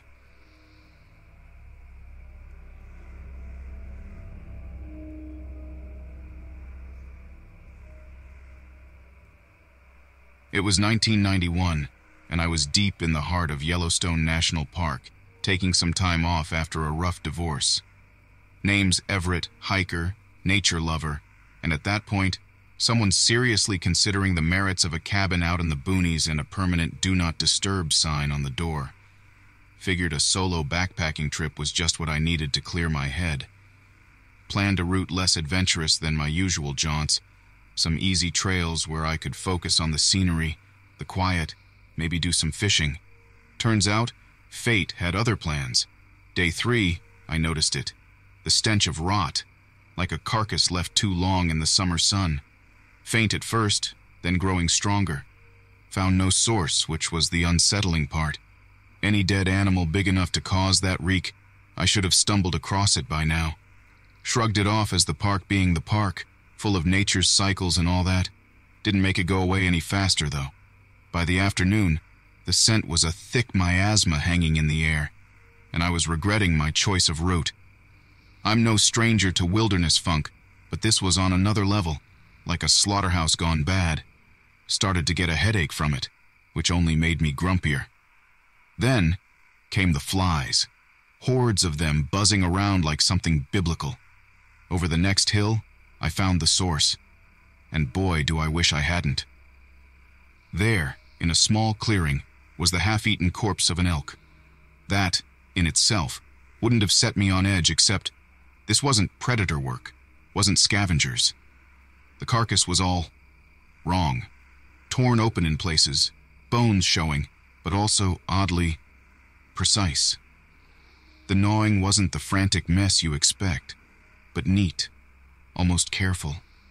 It sent chills down my spine.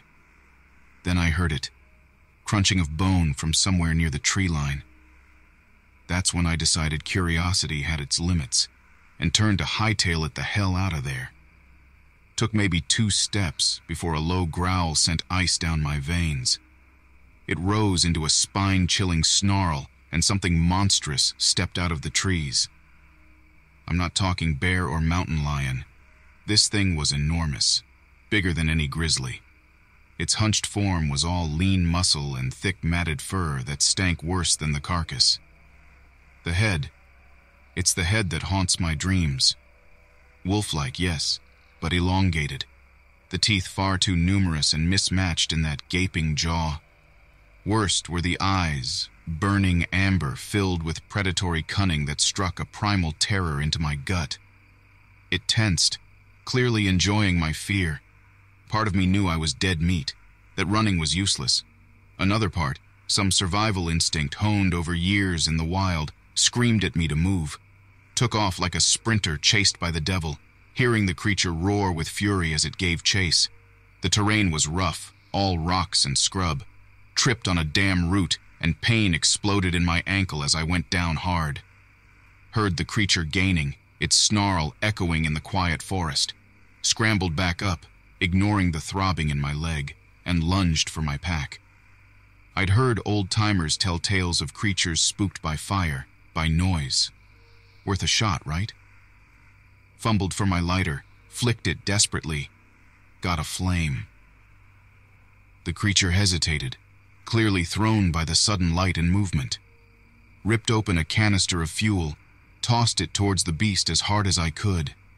It exploded in a burst of flames right in front of it. The roar that shook the air wasn't fear. It was pure rage.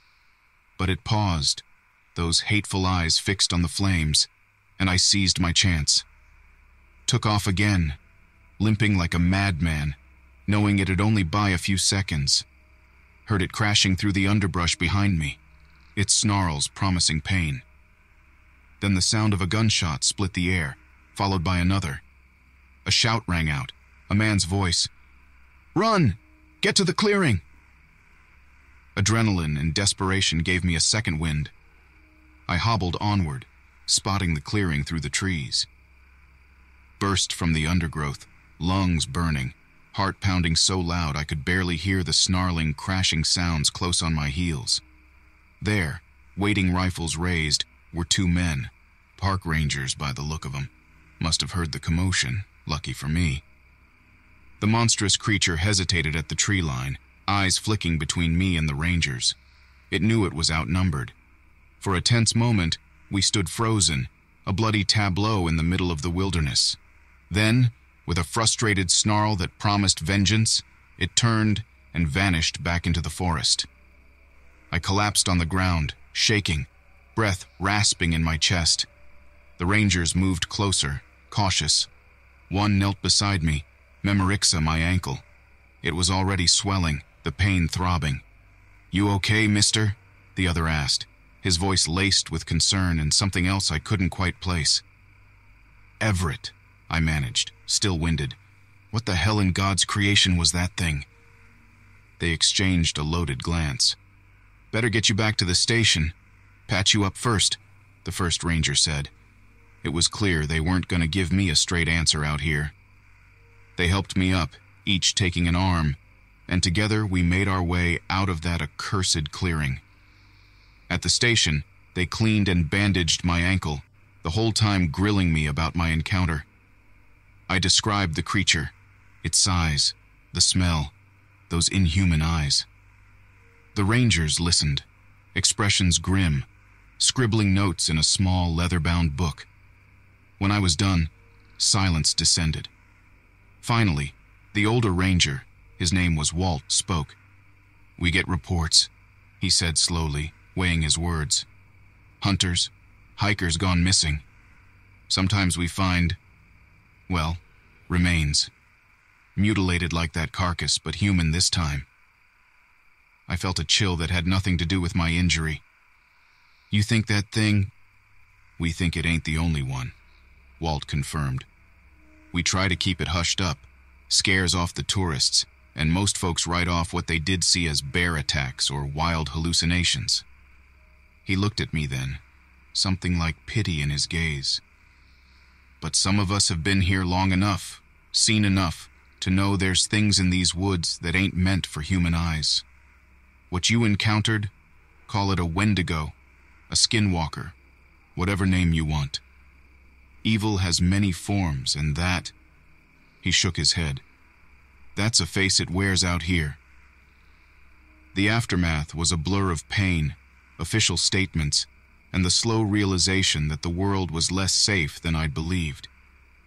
Walt filled me in on local lore, half-whispered stories stretching back longer than the park itself, tales of shadowed figures, monstrous appetites, and disappearances explained away by unforgiving nature, but never truly forgotten. Turns out, the old-timers' campfire warnings weren't just tall tales. It took weeks before I could hike again, even just a light trail. Every rustle of leaves had me flinching. Every odd track made my pulse race. Slept with a loaded rifle by my bed, light on, paranoia my unwelcome companion. The stink of rotting meat lingered in my nightmares, a constant reminder of the monstrous form lunging out of the shadows. Some nights, I think I hear a snarl cut through the wind rattling my windows. See those burning amber eyes reflected in the darkened glass. It makes me question if getting out of those woods was my salvation, or merely a postponement of my doom. I never went back to Yellowstone. The thought of knowingly stepping back into that creature's territory was... no. Just no. Tried to settle back into my life, but it felt hollow. City streets weren't the antidote for a brush with true wildness. Something in me had changed. Ended up selling most of my stuff, bought a used truck and a small camper. Hit the road, no real plan in mind, just a need to keep moving. I avoid the deep woods, the isolated trails, stick to state parks, populated campgrounds, those places where even the shadows feel thinner. Helps some. Mostly I hike with a group now, safety in numbers and all that.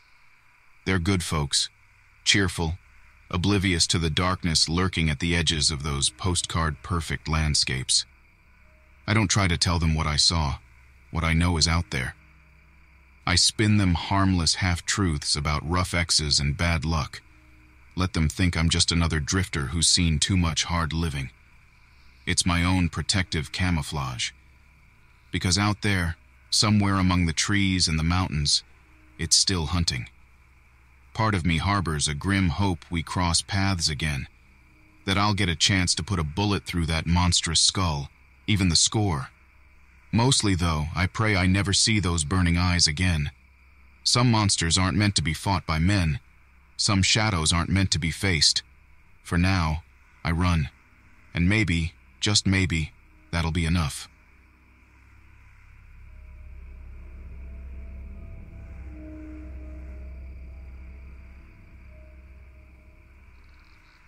It was the fall of 1986, a time when the leaves of Vermont painted its mountainsides in hues of gold and crimson. I was a young man then, my name Nikan, of the Abenaki tribe. Life around these parts was as peaceful as the rustling of leaves in the breeze. I spent my days hunting, fishing, tending the land handed down by generations past. Little did I know, the tranquil existence I'd grown accustomed to was about to change forever. It began late one October afternoon. Out near the far edge of my property, just where the trees bordered the deeper wilderness, I discovered something odd. A doe carcass, recently dead, but mauled in a way I'd never seen. Slashes marred its fur, too deep to be any wild animal I was familiar with. I'd heard the old-timers whisper tales of elusive creatures lurking in the shadows, stories I'd always dismissed as campfire folklore. Now, a sense of foreboding crept up my spine. The following day, I decided to investigate further, rifle in hand. The unease that had settled in my gut kept me alert, my eyes scanning the undergrowth for any unusual movement. As I delved deeper into the woods, the gnawed carcass, a gruesome trail marker, an unnatural silence enveloped me. I paused occasionally, listening intently for the familiar sounds of wildlife, but there was only an oppressive stillness. It felt like the entire forest was holding its breath. Just my imagination playing tricks, I told myself, trying to stay lighthearted. I thought about my wife, Amali, and our son, how I'd soon be home for a warm supper. But then the silence was broken by a sharp, piercing crack, like a giant snapping a tree branch. And it was close. I whirled around, rifle raised, but there was nothing in sight. Whatever made that noise moved with unnatural stealth. My heart pounded in my chest, a mix of fear and an instinctual thrill no hunter could deny. I stood my ground, determined to face whatever lurked unseen. Minutes ticked by like hours. I moved forward, slow and cautious, stopping often to listen. Finally, as the shadows grew long, I spotted something that made the blood run cold in my veins. Up ahead, half obscured by gnarled trees, was a figure, hunched over a deer carcass. But this was no beast I recognized. It was tall, too tall, with impossibly long, slender limbs. As if it sensed my gaze, the creature slowly turned its head toward me. Its face, ... It wasn't an animal snout. It was a smooth, elongated, mask-like visage with deep-set, empty eyes that glowed with an eerie luminescence. My mind screamed at me to run, but I found myself frozen in place, held by a mix of fear and morbid curiosity. It took a hesitant step in my direction, as if testing the waters. I snapped into action, raising my rifle and firing a shot. The sound cracked through the stillness, echoing off the surrounding trees. The creature shrieked, an unearthly sound that sliced through the air.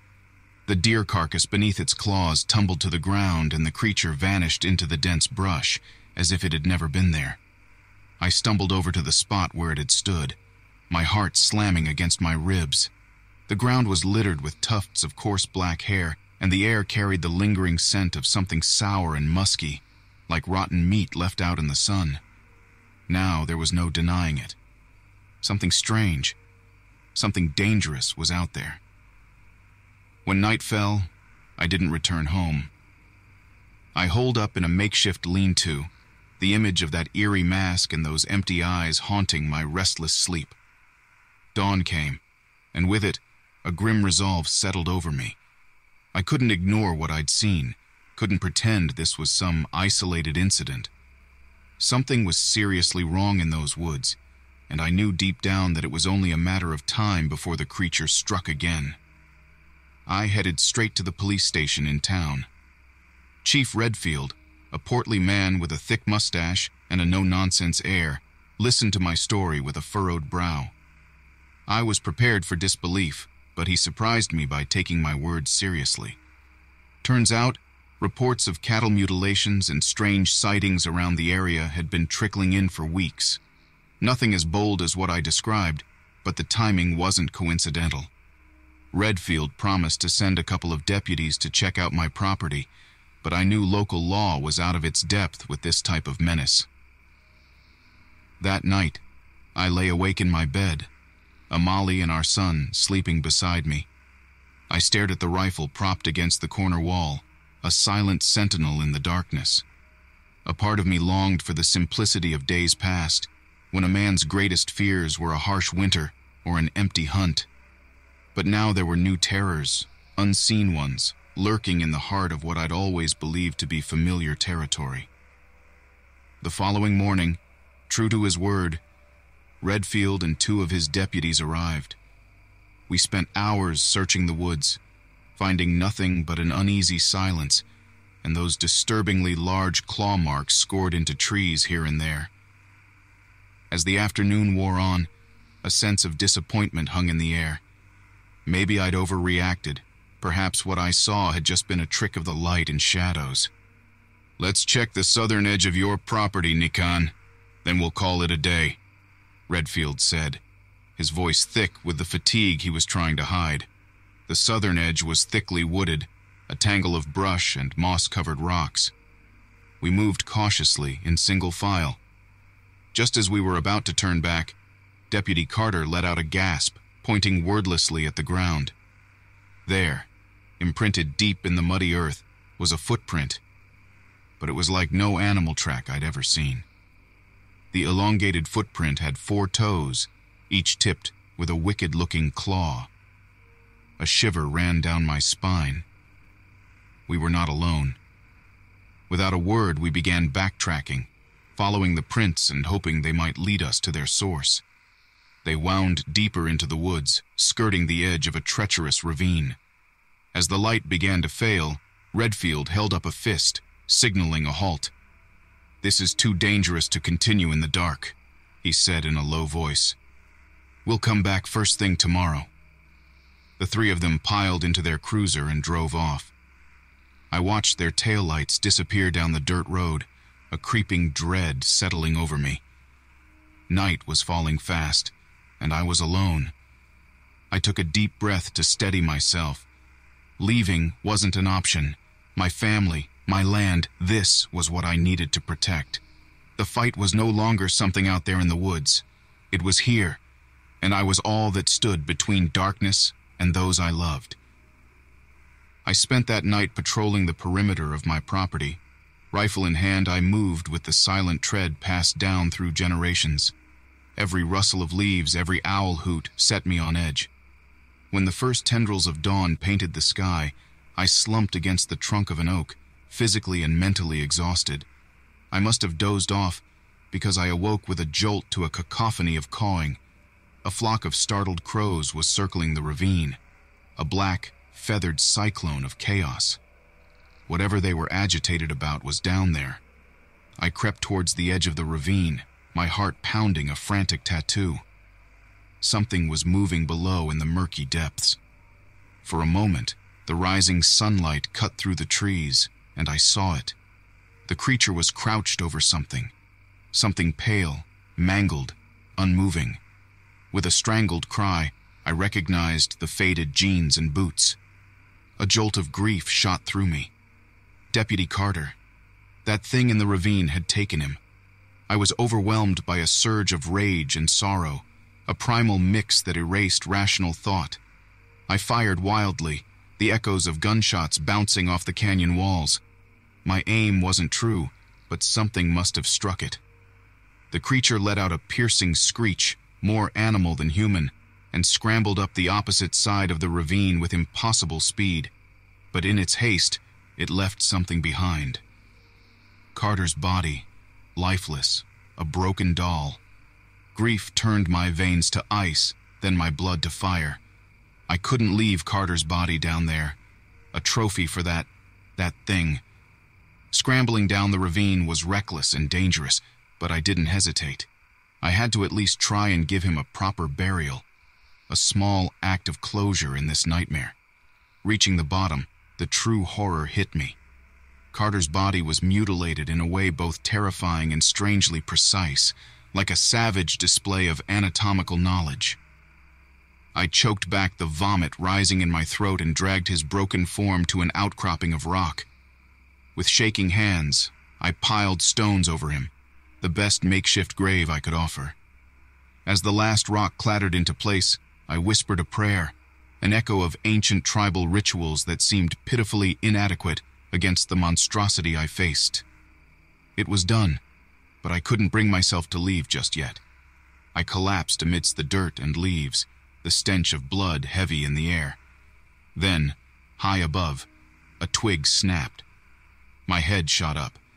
There, peering over the ravine's edge, was the creature, its eyes boring into me with chilling intelligence. It tilted its head, almost curious, and the absurdity of it hit me with the force of a blow. This was no mindless predator. In its own twisted way, it was observing me, studying me. We were playing a deadly game, and it had every advantage. With a burst of adrenaline, I scrambled back up the ravine. Reaching the top, breathless and shaking, I found no sign of the creature. It had vanished, as if toying with me. In that moment, I made a grim promise. This confrontation wasn't the end, merely the beginning. A week passed in a blur of grim preparations. I reinforced my house, secured livestock, and practiced with my rifle until my hands blistered. Nights were spent in fitful sleep, punctuated by every rustle of the wind, phantom shapes swirling in my nightmares. With each passing hour, the conviction grew within me. I had to stop this thing. If law enforcement was powerless, then the task fell to me, a hunter and a protector of this land. I didn't know how, but I had to try. One moonlit night, the confrontation came. I knew it was there. The oppressive sense of being watched was thick in the air. Armed with my rifle and the old hunting knife handed down from my grandfather, I moved into the forest. Not the hunted, but the hunter. The silence was deafening, punctuated by the thud of my own racing heart. And then I saw it, a hulking shadow lurking near the old oak where it had first appeared. It was larger than I remembered, its eyes reflecting the moonlight like twin embers. I raised my rifle, steadying my trembling hands. One shot, one chance. At the crack of gunfire, the thing lunged toward me with impossible speed. I fired again and again, a roar of noise and desperate hope in the stillness. Then I was thrown to the ground with the force of a runaway cart. My shoulder exploded in pain, the rifle flying from my grasp. I kicked out wildly, trying to dislodge whatever had me pinned. And then it was just gone. I was alone on the forest floor, gasping for breath, my dislocated shoulder a throb of agony. I stumbled back to the house, leaving a trail of crimson in my wake. Amali's face when she saw me was etched in memory. It mirrored the horror that was gnawing at my own guts. But beneath the fear, I saw a grim determination burning in her eyes. She was strong, the descendant of women who'd survived hardships harsher than any monster lurking in the dark. The aftermath was a whirlwind of chaos and fear. Redfield and his men scoured the forest, but found nothing. No blood, no hair, not a single trace of the creature's existence. I tried recounting everything I'd seen, but their skeptical expressions told me they doubted my sanity. It was my word against the shadows, against the growing legend whispered about with dread in town. Legend of the Wanamakiwi, a name that slithered through conversations like a serpent, a name I'd come up with in a desperate attempt to make the unknown less terrifying. We knew we couldn't stay. Our home wasn't a sanctuary anymore, just a haunted place waiting for the inevitable. We packed what we could, sold the land for a pittance, and fled, leaving behind the only life we'd ever known. The move west was hard. Strangers in a strange land, carrying a burden of fear and loss heavier than anything in our meager belongings. We found solace in the anonymity of a city, the ever-present hum of traffic a shield against the chilling silence of the Vermont woods. Carter's death was never solved, just another unsolved missing person case in a world filled with such tragedies. It took years filled with sleepless nights and fleeting glimpses of inhuman figures in the corner of my eye, before the fear faded to a dull ache. We started over. Amalie and I, we held on tight to each other and our son, who never knew the land we left behind. He became a doctor, dedicating his life to saving others, a fitting act of defiance against the creature that took so much. And me? I grew old, gray around the edges. But I never forgot. There's always that nagging question. Is it still out there? Watching? Waiting? I don't know, and in a twisted way, I hope I never do. Some shadows are better left untouched.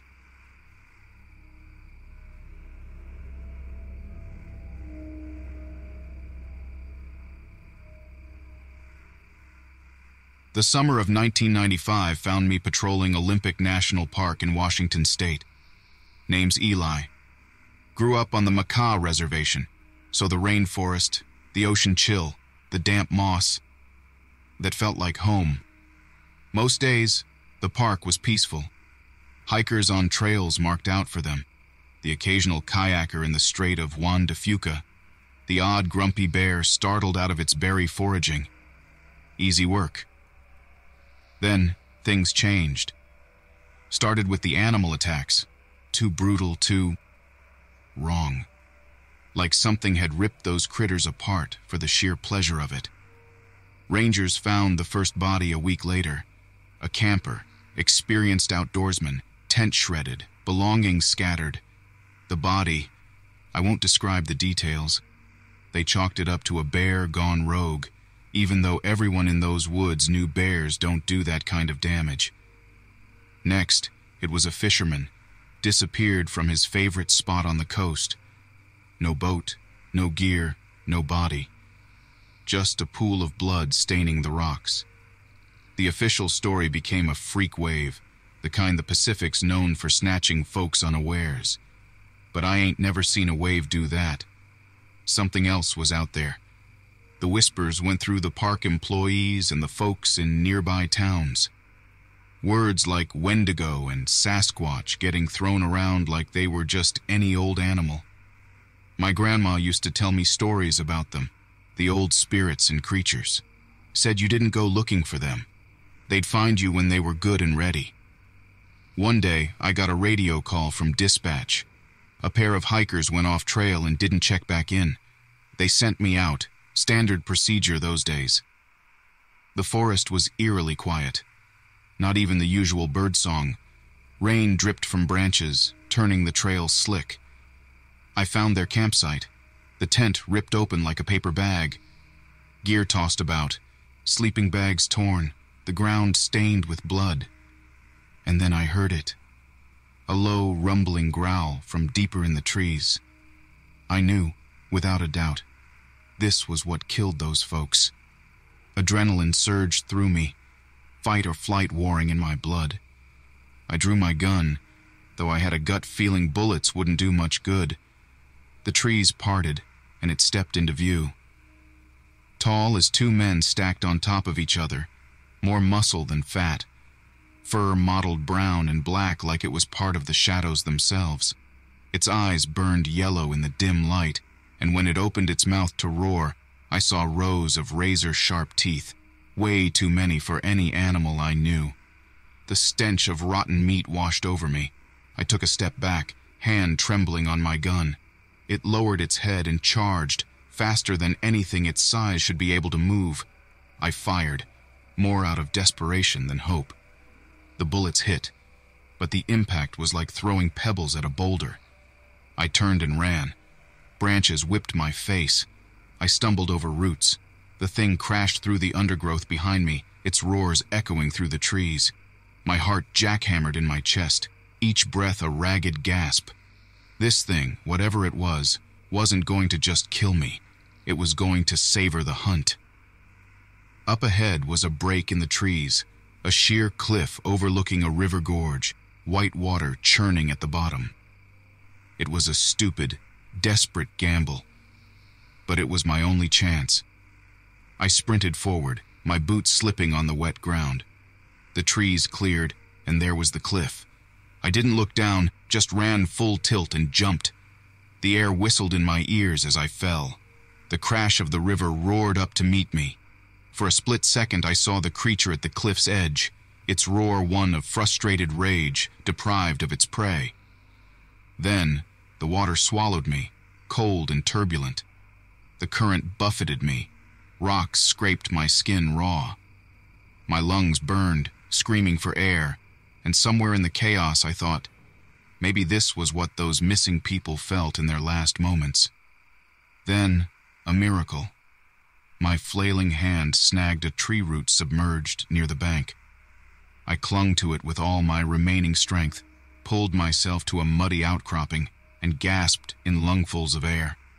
I lay there, coughing and shivering, the roar of the river filling my ears. It took me hours to climb out of the gorge and make my way back to the ranger station. I was bleeding, bruised, and probably half drowned. They rushed me to the hospital, mumbling about exhaustion and shock. No one believed my story about the creature. I was officially listed as the only survivor of the attack on the hikers. My miraculous escape chalked up to blind luck. In the quiet hospital room, as the painkillers kicked in and the world blurred around the edges, I started to doubt myself. Had I hallucinated it all? Was it just a monstrous rogue bear, and my mind filled in the blanks with the old stories I was raised on? Part of me hoped so, because the alternative, the thought that something so impossible, so filled with mindless hunger, could stalk those woods was far more terrifying than any bear. I spent weeks recovering. My broken ribs mended, the cuts and bruises faded. But the nightmares lingered. I'd wake up in a cold sweat, the creature's roar ringing in my ears and the stench of rotten meat clinging to the air. When I finally got the all clear to return to duty, it was with a knot of dread tightening in my gut. They wanted me back on desk duty, said I needed time, but I wasn't about to hide behind a stack of paperwork while that thing was still out there. I insisted on going back to patrols. The forest was different now. Each creaking branch and rustle of leaves made me jumpy. Every shadow seemed to shift and morph into the monstrous form that haunted my dreams.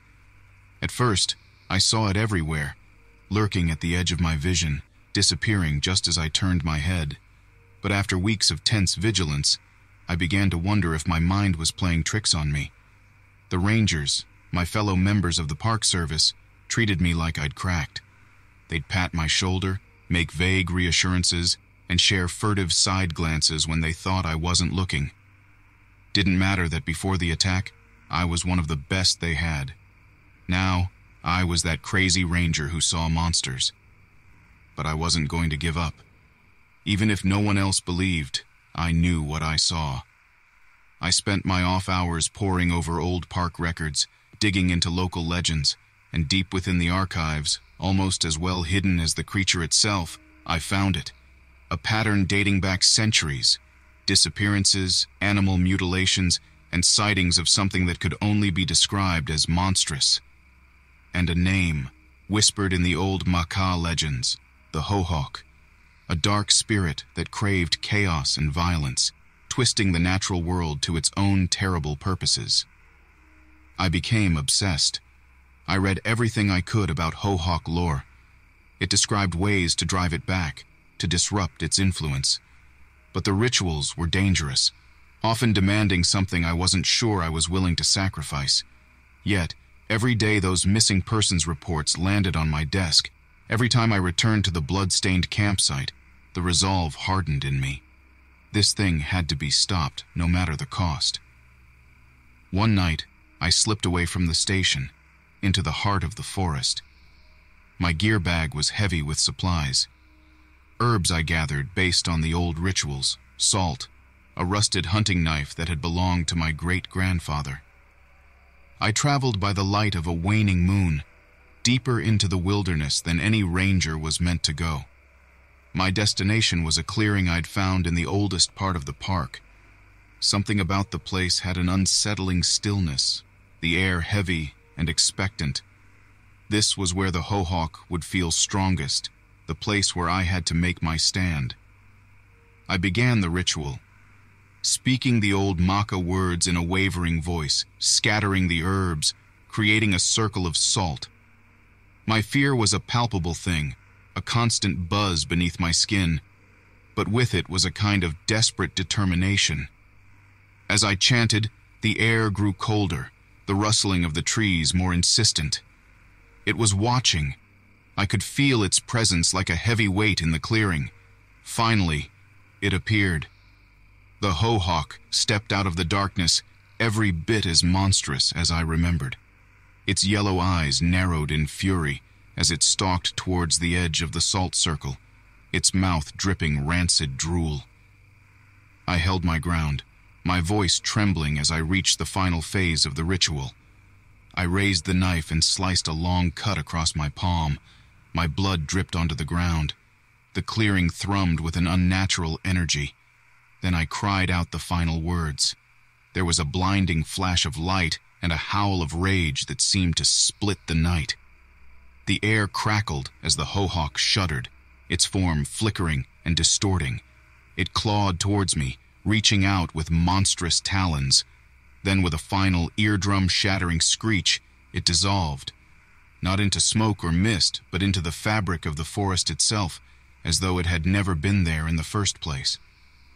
The aftermath is one nobody knows about but me. I bandaged my wounded hand and walked back to the ranger station under the rising sun. Exhaustion crashed over me in a wave, but beneath it was a sense of, not peace, but something earned. The attacks stopped. Hikers, animals, they were safe. The Hohawk, it seemed, was gone, banished by some old magic and a sacrifice of blood.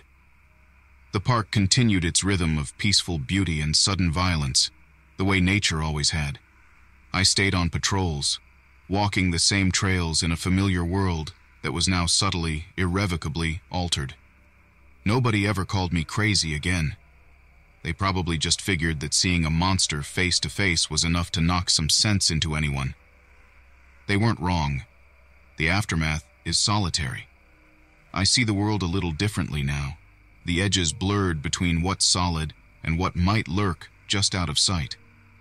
I learned the hard way that sometimes the old stories, the things people pretend are just myths and campfire tales to scare kids, sometimes those are the truest stories of all.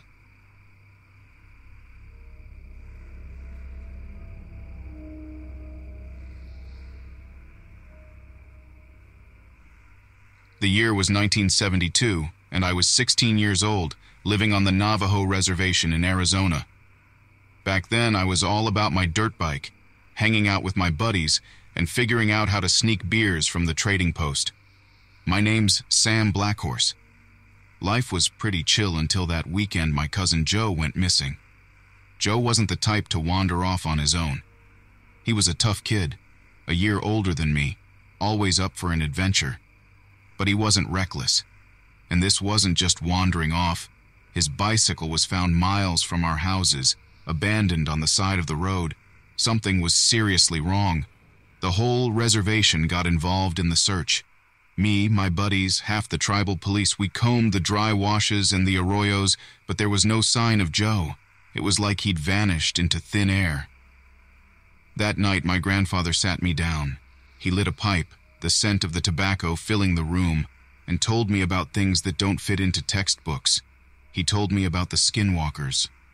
I rolled my eyes. Skinwalkers were like boogeymen, stories to scare kids. I'd heard the tales, of course, about witches who could transform into animals and steal people away. But I figured those were just warnings to keep us from sneaking around at night. "This is different," my grandfather said, his voice low and serious. "There is evil stirring." I wanted to scoff, but something in his eyes made me listen. He told me about how his father, my great-grandfather, also battled something dark in these lands. He said the land itself harbors old power, and that some people are more susceptible to its influence. Maybe Joe Wild, Restless Joe, had seen something he shouldn't have. The next morning, armed with my grandfather's warnings, I borrowed a pickup truck and headed towards where Joe's bike had been found. If there was something out there, some skinwalker, maybe I could find a sign. Bring Joe home. I drove along the empty desert road, the sun beating down. In the distance, there was a dark shape, a smudge on the horizon. I slowed down, a chill running down my spine. At first, I thought it might be a coyote or a stray dog, but as I got closer, something seemed off about it. I parked the truck and stepped out, the desert heat pressing down on me. As I approached, the creature raised its head, and I froze. It looked like a wolf at first, but too tall, its posture all wrong. The fur was sparse and uneven, revealing patches of raw, mottled skin. Its snout was long and wet, the teeth glinting in the sunlight, and the eyes. Those eyes were a chilling yellow, filled with a cold, calculating malice. It stared at me as if sizing me up, and then, with a growl that vibrated in my chest, it lunged. I scrambled back, fumbling in my pocket for the pocket knife my grandfather had given me. The creature landed right where I'd been standing, throwing up a cloud of dust. It circled me, making low, guttural noises. My heart raced. All those stories, they weren't just stories after all. I raised my knife, my hand shaking. This was stupid. A pocket knife against a monster? But as it lunged again, I did the only thing I could think of. I yelled. My voice echoed through the emptiness. The creature faltered, its yellow eyes narrowing. Maybe the sudden noise startled it. I yelled again, louder, waving the knife around and backing up slowly towards the truck. The creature hesitated, then turned and slunk away into the brush, disappearing back towards the horizon. I made it back to my truck, my legs feeling like jelly. I didn't look back until I was miles down the road. When I finally pulled up to my house, my grandfather was standing on the porch. "You saw it," he said, his voice full of weary knowledge. I just nodded, handing him my pocket knife. The blade was bent. Joe was never found. The police eventually wrote it off as a runaway case, but I know better. My grandfather said I'd been lucky that day, that whatever spirit had taken Joe, it didn't want another victim, not right then. I've carried that bent knife with me ever since, a reminder of what lurks out there in the shadows of the desert. People don't believe in skinwalkers anymore. Not really. They say it's all superstition. But I've seen the yellow eyes, felt the cold weight of that stare. I know the truth, and it's a truth I wish I could forget. After that day in the desert, life was never the same. Everywhere I went, I felt like I was being watched. The wind whistling through the mesquite sounded like whispers, and the shadows seemed to take on strange shapes. I tried to brush it off, but I couldn't shake the feeling that evil was still out there, lurking. Then came the nightmares. I'd see Joe's face, pale and terrified, reaching out to me. And those yellow eyes, always those eyes burning into my soul. I started jumping at every sound, and I barely slept. My grandfather tried to help. He performed a protection ceremony, burning sage and chanting prayers. It gave me some measure of comfort, but it couldn't erase the memory of what I had seen. The years passed. I graduated high school, got a job at the hardware store, and tried to put the skinwalker behind me. But it was always there, a shadow on the edge of my thoughts. I tried to warn others subtly, dropping hints, oblique references, but people just laughed at me. They thought I was crazy, or maybe making up some wild story for attention. The isolation started to eat away at me. Maybe, I thought, I could track it down, hunt the skinwalker like it had hunted Joe. I took long drives into the wilderness, my grandfather's old rifle on the passenger seat. I'd look for any sign, a disturbance in the sand, a flicker of yellow eyes in the twilight. But there was nothing. The skinwalker was always one step ahead, a phantom in the desert. Then one day I was driving home from work, the sun beginning to set. As I rounded a bend in the road, I saw it. The creature standing in the middle of the highway. My heart leaped into my throat. There was no time to think. I slammed on the brakes. The truck skidded on the loose gravel, tires squealing, but it was too late. There was a sickening thud, and then silence. I climbed out of the truck, shaking. The creature was crumpled on the road, a tangle of twisted limbs. Cautiously, I approached it. Up close, the stench was overpowering. I could see that patches of its fur had been burned away, revealing scabby, leathery skin. It was still alive, one yellow eye cracked open, filled with pain and hatred. A wave of guilt washed over me. Had I just killed some sick animal? No. This was the skinwalker. There was no mistaking it. Even injured, it radiated an aura of malevolence that chilled me to the bone. I took a step back and reached into the truck for the rifle. It was over. I could put this thing out of its misery and maybe finally have some peace. I raised the gun and took aim. But as I looked into that yellow eye, a flicker of doubt crossed my mind. What if this was just some poor, deformed creature? What if my grandfather was wrong, and I'd just been tormented by fear all these years? My finger hovered on the trigger, and then, with a surge of strength that surprised me, the creature lunged. I stumbled back, and the rifle went flying. I scrambled to my feet, running blindly. The skinwalker was close behind, its ragged breathing a harsh rasp. I knew I wouldn't make it to the truck. Out of desperation, I veered off the road, towards the looming canyon. There was a sheer drop just up ahead, the only place I could think to escape. I could feel the creature gaining on me, hear its guttural snarls. Closer and closer. The edge of the cliff appeared suddenly before me. I had no time to stop. With a desperate shout, I leaped. The last thing I saw was the creature's yellow eyes widening in surprise, and then I was falling. The wind whistled in my ears, and the ground rushed up to meet me, and then nothing. When I awoke, I was lying at the bottom of the canyon, my body battered and broken. Somehow, miraculously, I was still alive. The skinwalker was nowhere in sight. With immense effort, I dragged myself out of the canyon, back to the road, and eventually managed to flag down a passing car that took me to a hospital. They told me it was a miracle I'd survived the fall. I spent weeks in the hospital, then months in rehab. My body healed, but my mind... That's another story. The nightmares are still there, the fear.